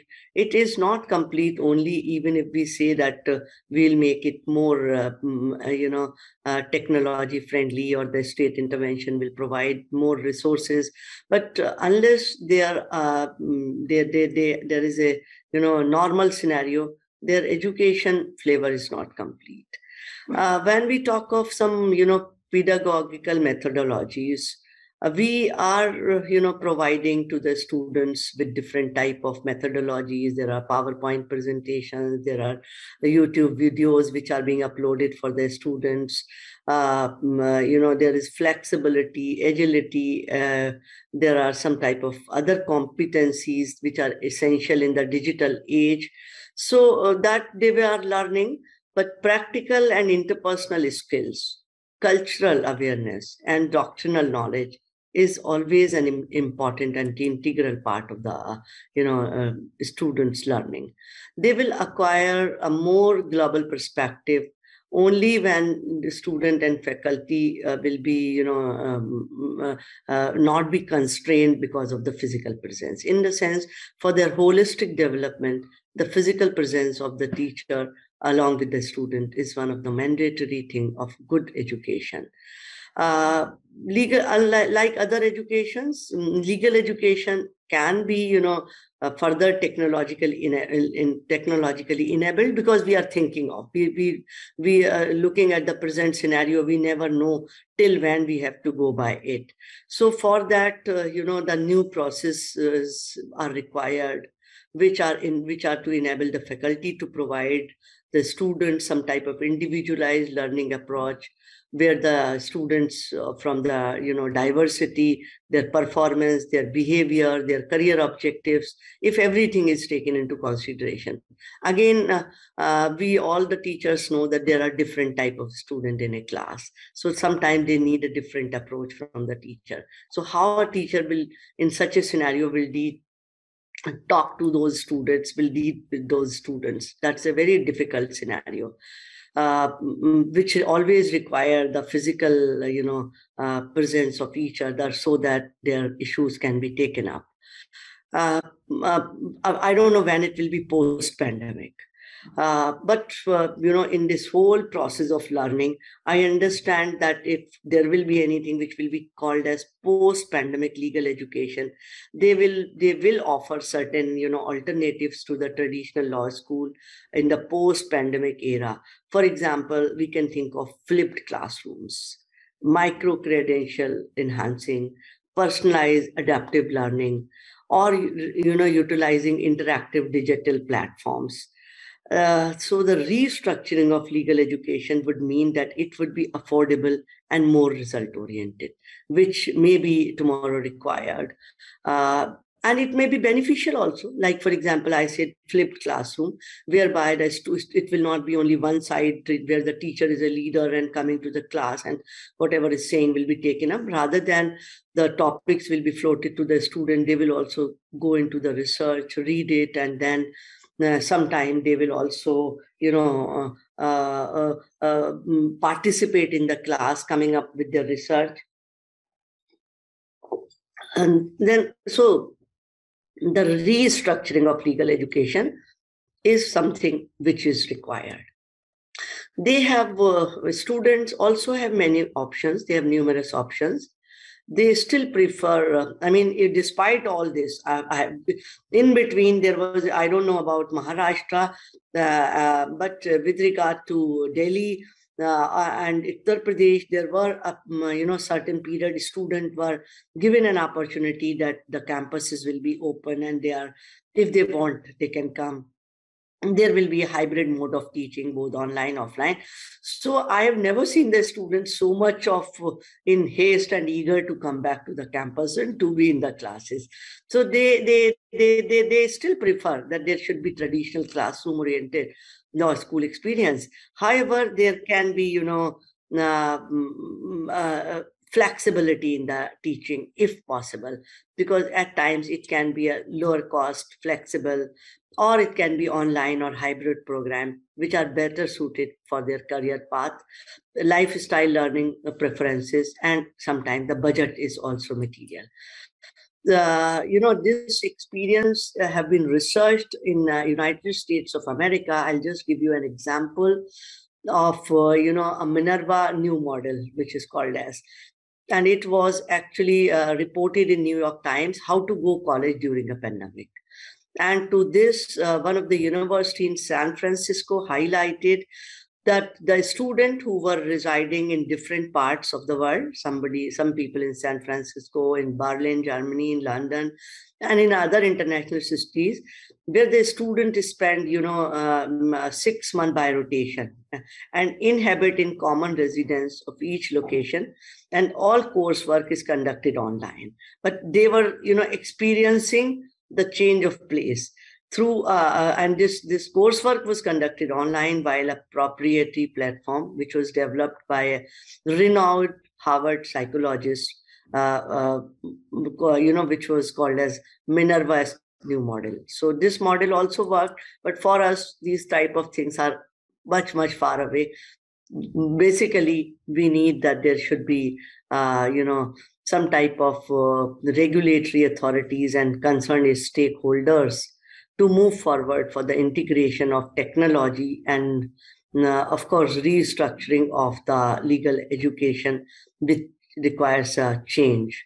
The law graduate across, the country, across the institution, they are required to be trained in a manner that they will be able to face the challenges of the international level and train themselves to provide transnational legal services. The method of delivery to the classroom of the lectures should also be collaborative, cooperative, and teamwork, so that the competitive, passive, and it should not be individualistic. For that, as I said, previously, there can be flipped classroom. That the classroom should be made a little more interesting, because in the present time, we were seeing it was so much one-sided, not from the teacher side only, even the student. We never know whether they are hearing you, whether they are taking your class. We all face that. So now we have to deal with this challenge, how to come up with the more new suggestions so that we can make it more active, more proactive, more collaborative, rather than making it a passive or individualistic classroom. We can, at the law institutions especially, or maybe other higher school institutions, higher educational institution, we can incorporate a course on, some use of computers and internet and other devices in relation to the profession and education of law. Even the judiciary, while the students, those who are completing, they have to attend online, they have to get lots of things online. Some of them are equipped, some of them are not equipped, some of them are, they have been educated in colleges at a time when there was not technology.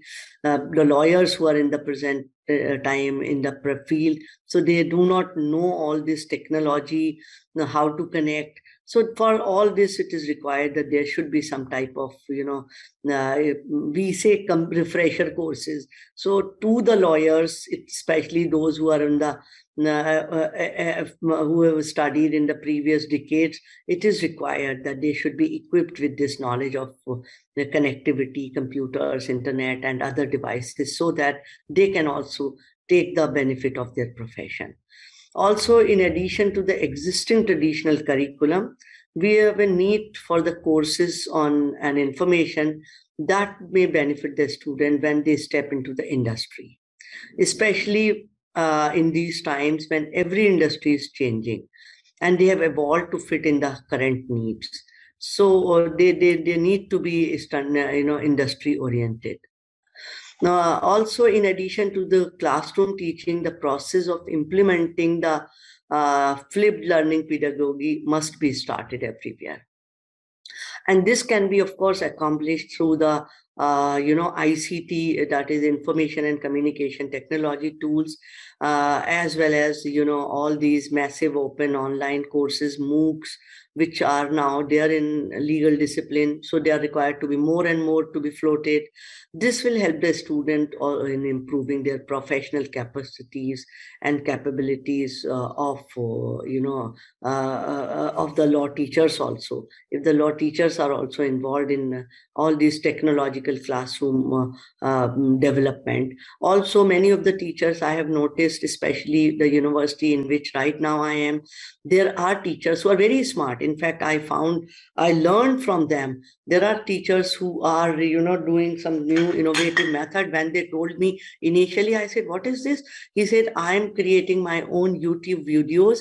And before I start my class, I'm just leaving this one video to be watched by the student, and then we start discussion. So I understand that whatever I want to say or whatever topic I'm going on to take, the students are showing interest. And because visualizing captures the student or everybody's view, and we all, while we viewing gives us more information. So in fact, visualization is having more impact as compared to only speaking or only reading something. So visualizing some pictures, some scenarios, some cartoons, or some film with regard to the topic was giving more interest to the students. So I said, then what are you doing in the class if you are just showing them this video? He said, no, ma'am, we are doing all the discussion on that. But later I learned, yes, this is a method actually, because when I got the student feedback, I came to know, yes, his classes are very interesting. The students are giving a very good feedback of the teacher, and the teacher being liked, and that pedagogy, that methodology is being liked by the student. So this is it. This is something which have been created, or which have been, have become a learning because of some compulsive necessity, because necessity makes you to learn so many things. So this was some of the creation, which nowadays, now even, it is coming up that these type of things should be adopted, and the student should be made to learn through these methods. Now, once again, talking about law of schools, clinical legal education. So here again, we, apart from saying and declining that, yes, students have not learned because they cannot go to the law chambers, they cannot go practically to the field, they cannot see to the court. But here again, there are clinical legal education classes which are being, practical internship of the subject. It is being done, imparted through the experienced lawyers who have been hired by the many universities for hosting interactive webinars in the small group of students, and of course the teacher, they can assess them through practical sessions on the same with the help of those practical layers. Then the service of alumni can also be used in this regard, because the seniors who have studied in the normal times, who are in the practice, they can also help the present day students who are not able to, go for their internships through the clinical courses, to the court of law, to the lawyers' chambers. So there are two ways. One, I suggested that there can be experienced lawyer who can be hired. Secondly, their own seniors can be their mentors. Then teaching, techniques can be combining Google Classrooms and Microsoft Teams and many more platforms, which we all know. They should be kept because it provides platform for fully utilizing ICT technologies while the teachers are delivering in the classroom. Then regarding student internship, they will be, the law colleges, the universities, they will aid the student in comprehending the future market and learning abilities that will aid them in the selecting process later on. So conducting some professional development program can also be an excellent way to give a student the real world experience. It is also necessary that in these uncertain times, institutions must provide guidance to the student throughout the process. It is not the course, the learning, but the student really, in this time, they need more mentoring as they ever requiring from their teachers, because that was being helped while they are in the campus. Generally, they can talk to their teacher and learn much more, which is not happening. We all know that while we used to leave the class, at the end of the class, there used to be few group of students or 2-3 students who always used to chase you up to your chamber, come sit with you or standing and talking on certain things.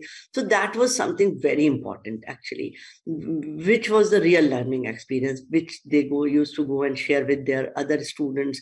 And that was the thing out of the classroom, which was expanding their practical learning, which was expanding their personality development.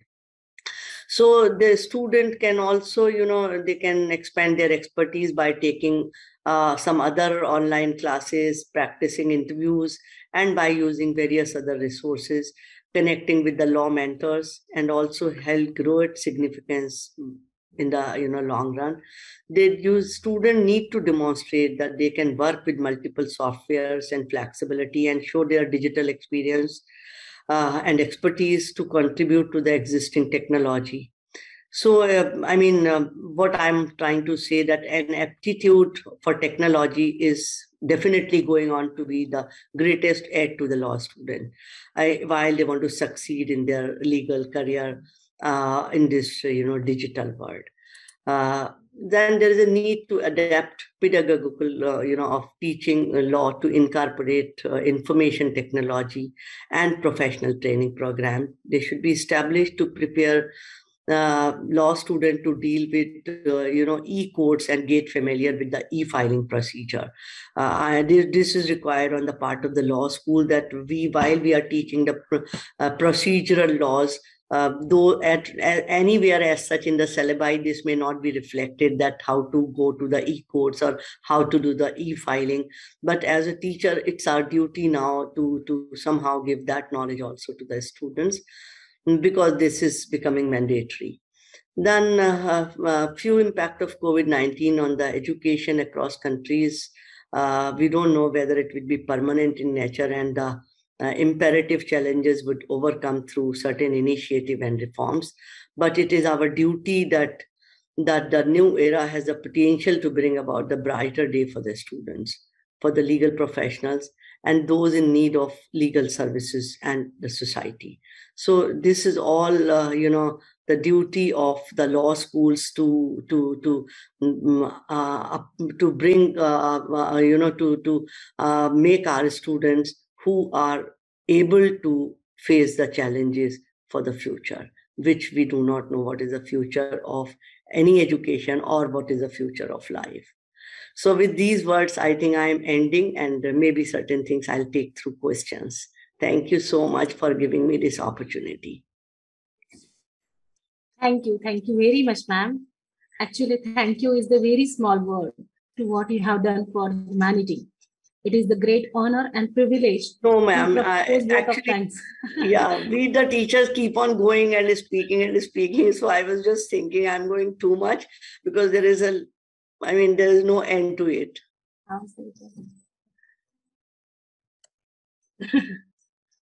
Okay, ma'am. Actually, really, it is the great honor and privilege to propose vote of thanks for respected Dr. Nuzhat Parveen Khan on this memorable occasion.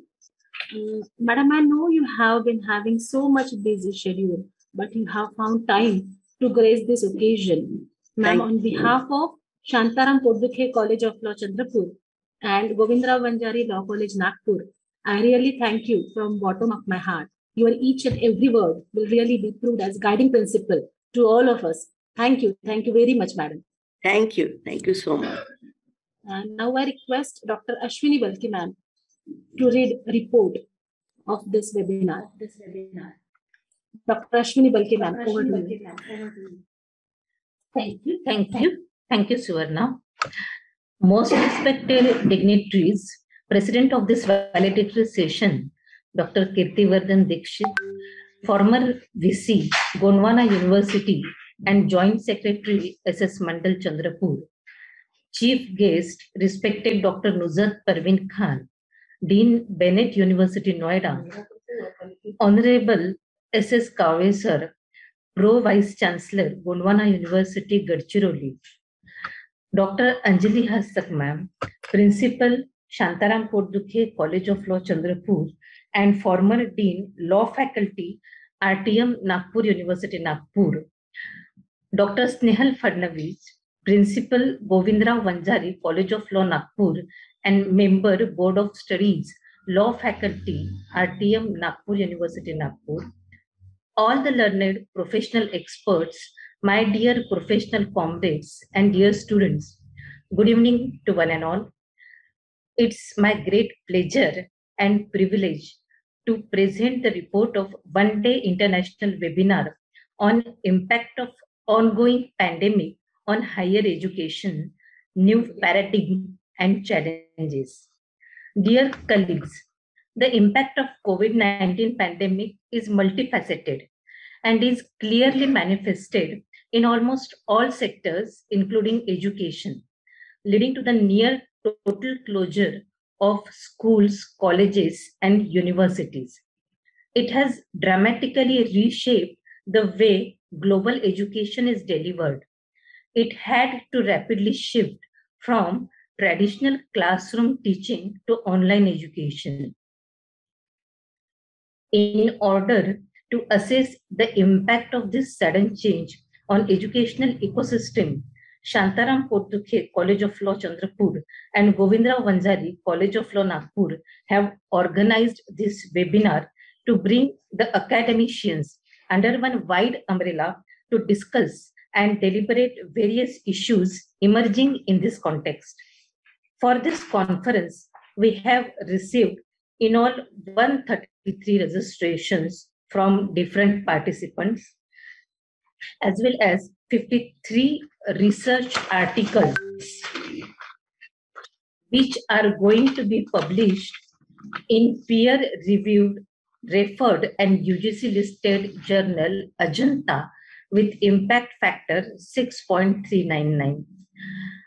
The inaugural session started with the introductory speech of Dr. Anjali Hastak, Principal, Shantaram Potdukhe College of Law, Chandrapur, and former Dean, Law Faculty, RTM, Nagpur University. She welcomed chief guests, dignitaries, invited speakers, and all the learned delegates from different parts of India.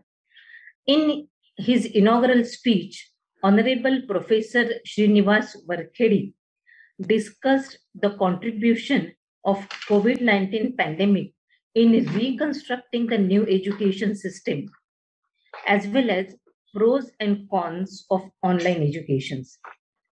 Respected Dr. Glen Martin, President, World Constitution and Parliament Association, New York, USA, in his keynote address, highlighted the impact of COVID disaster on teacher-student relations. Dr. Smeeta Wanjari, Treasurer Amar Seva Mandal Nagpur and Senate member RTM Nagpur University Nagpur, in her presidential speech, has focused on response of educational system to the challenges raised by this ongoing pandemic. Coming to the technical session, it was graced by the prominent resource persons, Dr. A. Satyanarayana Raju, former professor of commercial law, School of Law, Dawa University, Federal Democratic Republic of Ethiopia, and Advocate Firdos Mirza from Bombay High Court, Nagpur. Dr. Raju analyzed the sufferings of students, parents, and faculties due to sudden shift to ICT education. Advocate Firdos Mirza said that this educational system is badly hit by pandemic. He has also highlighted on the various constitutional rights which are violated due to this sudden shift. The valedictory function is chaired by respected Dr. Kirtivardhan Dikshit sir, former Vice-Chancellor, Gondwana University, Gadchiroli, and Joint Secretary, SS Mandal.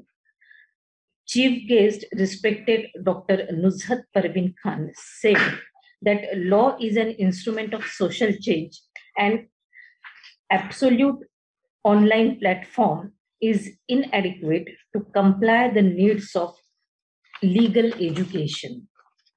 In all, this international webinar proved to be a big success with lot of deliberations and question answers.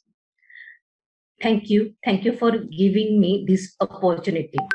Now I would like to request Dr. Nandita Nair to conduct the further proceedings. Thank you once again. Dignitaries of today's webinar, faculty members, and all the participants of our webinar, a wonderful good evening to one and all. Myself, Nandita Vinaya, the coordinator of PG Department, SP College of Law, Chandrapur.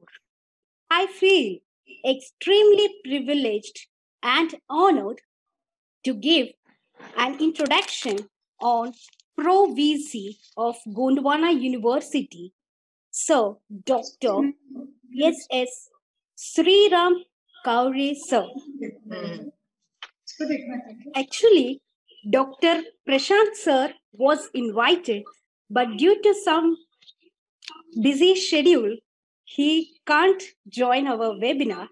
But we are extremely glad with your presence, Dr. S.S. Kaure sir. I would like to give a brief introduction now. Kaure sir is the Pro VC of Gondwana University, and the experience journey of S.S. Kaure sir has started as a lecturer and associate professor of Adarsh Arts and Commerce College of Wadisa District, Gadchiroli, then principal in professor grade in college Sri Govindrao Arts and Commerce in Balarpur District, and dean of the Faculty of Humanities in our Gondwana University, and presently as the Pro Vice-Chancellor of our Gondwana University. Again, Sir has published so many books. He has authored and provided to the society his contribution through so many books, and also research papers are also published by Sir. Moreover, S.S. Kaure sir is a member of other bodies of the university, more than 25 bodies of the university. Then he also involved in the formulation of academic programs like in microeconomics, macroeconomics, Indian economics, etc. And Sir has also attended and made many conferences very impactful with his gracious presence also. With this, I would like to invite S.S. Kaure sir to our webinar now. Sir, please. Thank you. Chief guest of the valedictory function, Honorable Dr. Kirtivardhan Dikshit sir, Dr. Nihaz Khan madam, Principal of the both organizing colleges, Dr. Anjali Hastak and Dr. Snehal Fadnavis, eminent speaker, academician, faculty members, and all participants, a very good evening to each and everyone for you. First of all, thank you for inviting me for the valedictory function. I would like to congratulate principals and teaching and non-teaching staff for successfully organizing the conference that on the relevant subject in higher education.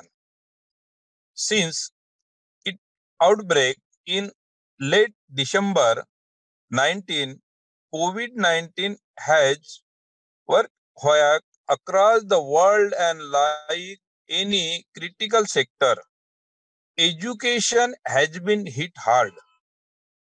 Students, schools, colleges, and universities have been deeply impacted. According to the United Nations Educational, Scientific, and Culture Organization, over 800 million learners from around the world have been affected. 1 in 5 learners cannot attend school. 1 in 4 cannot attend higher education classes, and over 102 countries have ordered nationwide school closure, while 11 have implemented localized school closure. It's through time and we need to overcome.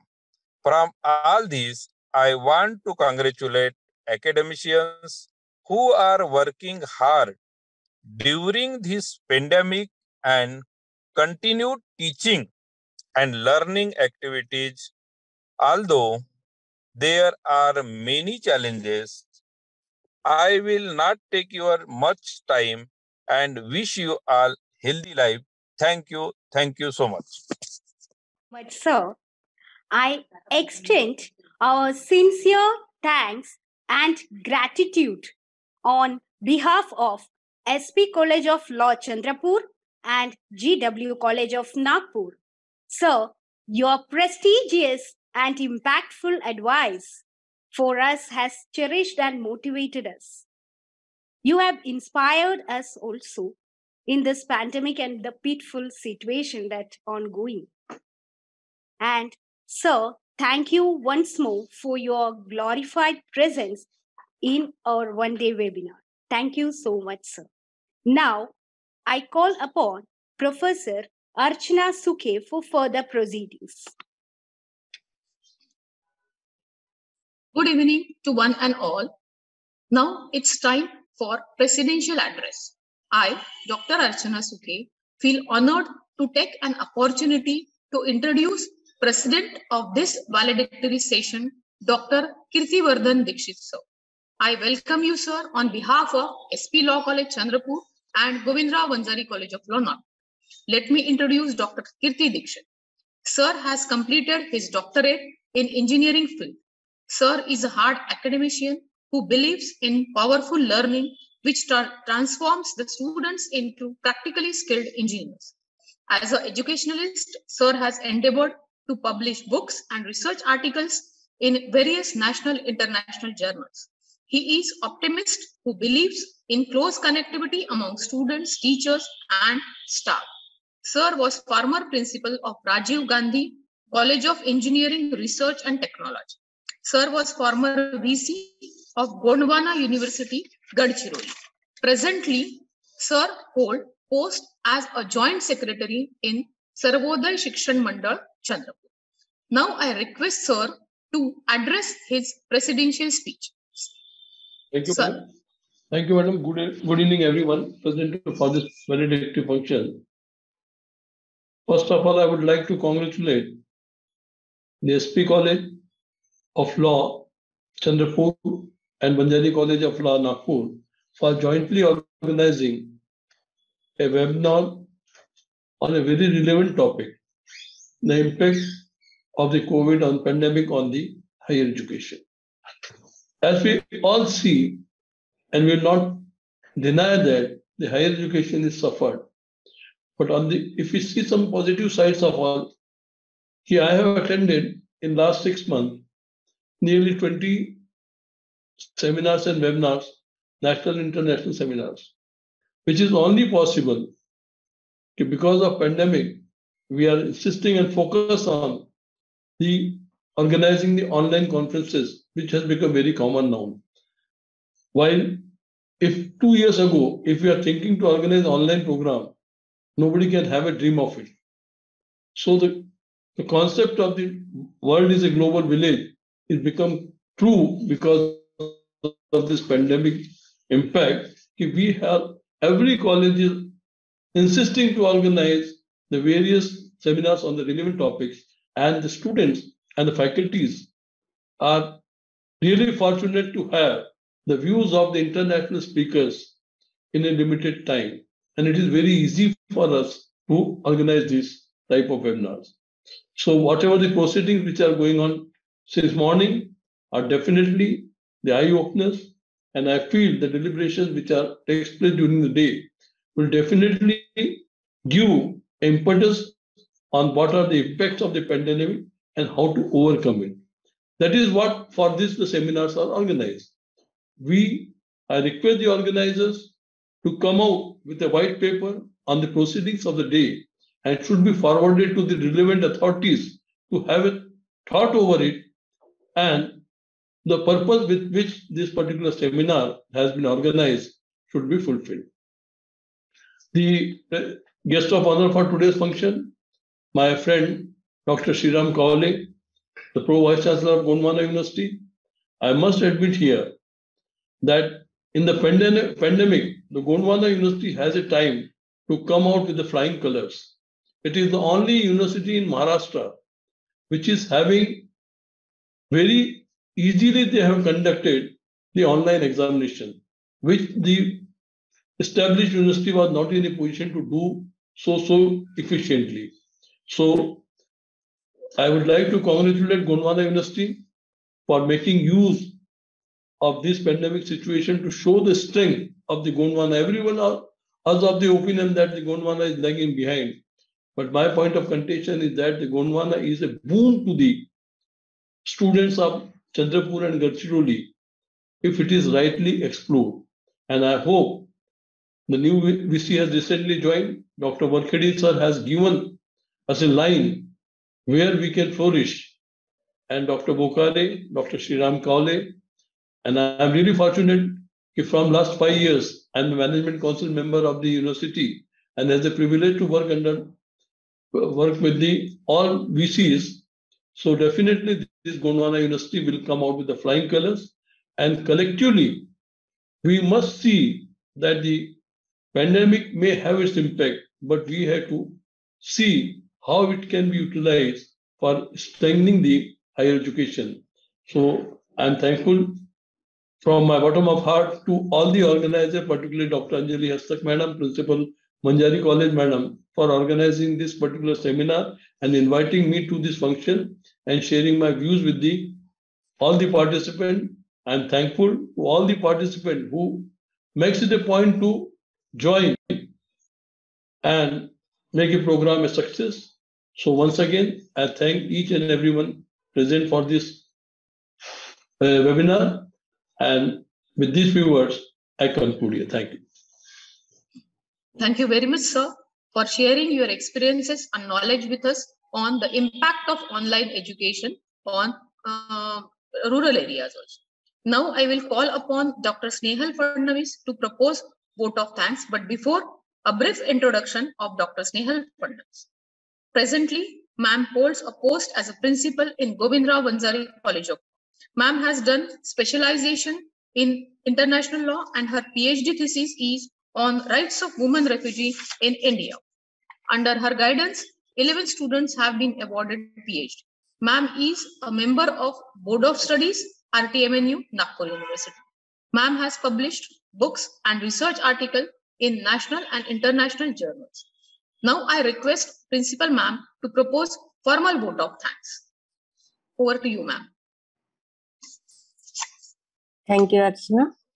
Good evening, one and all. This is perhaps the last lecture of this evening. At the outset, I pay my rich tribute to the founders and the great educationist, late Sri Shantaram Potdukhe sir and late Sri Govindrao Vanjari sir, the founder president of Amar Seva, Sarvodaya Shikshan Mandal and Amar Seva Mandal respectively. Thank you is such a small phrase that cannot be seen or touched. It has to be felt by heart, and therefore I feel very honored and privileged to take this opportunity to thank each one of you who wholeheartedly worked for making this conference a grand success. I am grateful to our patrons, Mrs. Sudhatai Potdukhe, Mr. Prashant Potdukhe of SS Mandal, and Dr. Suhasini Wanjari Madam, and Honorable MLC Advocate Abhijit Wanjari Sir for their constant support and encouragement. I thank Dr. Glen, Dr. Varakhedi Sir, and Dr. Smeeta Wanjari Madam for gracing the inaugural function by taking time out of their busy schedules and enlightening us with their valuable insights. I pay my deep sense of gratitude to the today's resource persons, Dr. A. Satyanarayan Raju sir and Advocate Firdos Mirza sir. They are also very busy, but they made it convenient to be here amongst us, and they have delivered well-researched speeches and also gave valuable suggestions over this pandemic situation. I am very much thankful to the Honorable Vice-Chancellor of Gondwana University, Honorable Dr. Prashant Bokare sir, though he has not able to come over here. But we had amongst us Pro Vice-Chancellor, Dr. S.S. Kawale sir, and of course the former VC of Gondwana University, Dr. Kirtivardhan Dikshit sir, who has graced this valedictory function with his graceful presence, and the esteemed Chief Guest Nuzhat Parveen Khan, who have graced the valedictory function with her auspicious presence also, and blessed us with their valuable insights. Organizing an international seminar in today's ongoing pandemic is not an easy job. So many people work day and night for shaping this conference in the present form. My words are not enough to thank each one of these people, but to convey some special thanks to some special peoples. I convey my deep regards to Dr. Sukhvinder Singh Dari, Director of Symbiosis Law School, Nagpur, and my dear friend Dr. Usha Shiguha for helping us in many ways. An event of this dimension cannot happen overnight. The wheels start rolling months in advance. We principals of both colleges have been fortunate enough to be backed by a team of very motivated and dedicated colleagues, and I must thank them all. Dr. I.J. Rao sir and Dr. Ejaz Sheikh, who helped sitting on the backstage. They helped in lot many things. Then Dr. Pankaj Kakre, Dr. Kar, Dr. Abhay, Dr. Margavi Dongre, Dr. Suvarna, Nandita Nair, Dr. Ashwini, and Dr. Manisha and Professor Subodh Meshram. All of them worked day and night for making this event a very successful one. I am also thankful to my dear colleagues here at Govindrao Vanjari College of Law, Dr. Leena Langde, Dr. Archana Suke, Dr. Nandita, Mrs. Vaishali, Dr. Rohini, Mrs. Priyanka Sada, Mrs. Vishakha, and Mrs. Aruna Raut, and Mrs. Pushpa for WCL for their wholehearted involvement in the organization of this webinar. My extremely sincere thanks are due for Mr. Ajay Kushwa, an esteemed alumnus of SP College, for his technical support. We cannot imagine the success of any national or international webinar without technical support, which is the backbone of any online event.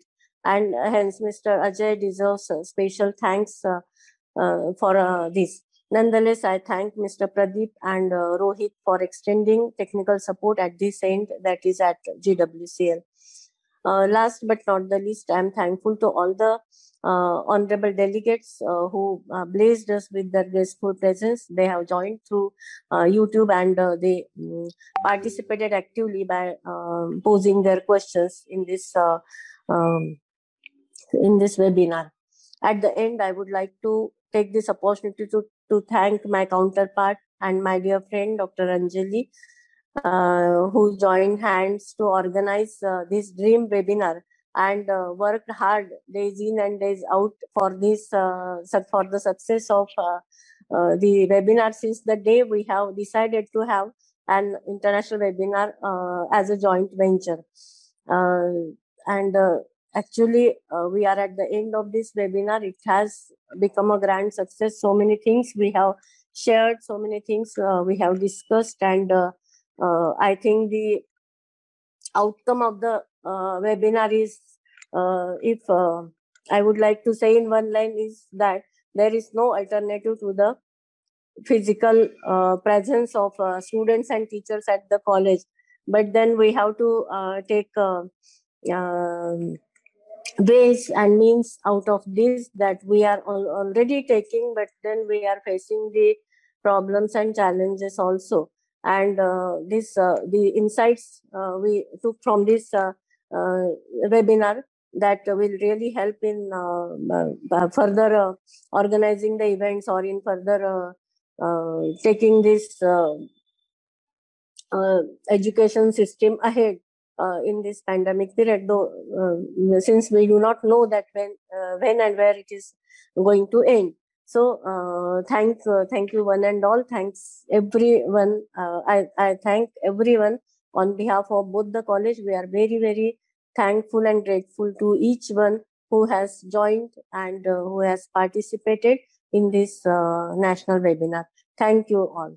Thank you very much, Dr. Snehal. Thank you, Dikshit sir, for actually coming over here and giving us your valuable suggestions. Now, I think let us all raise for national anthem.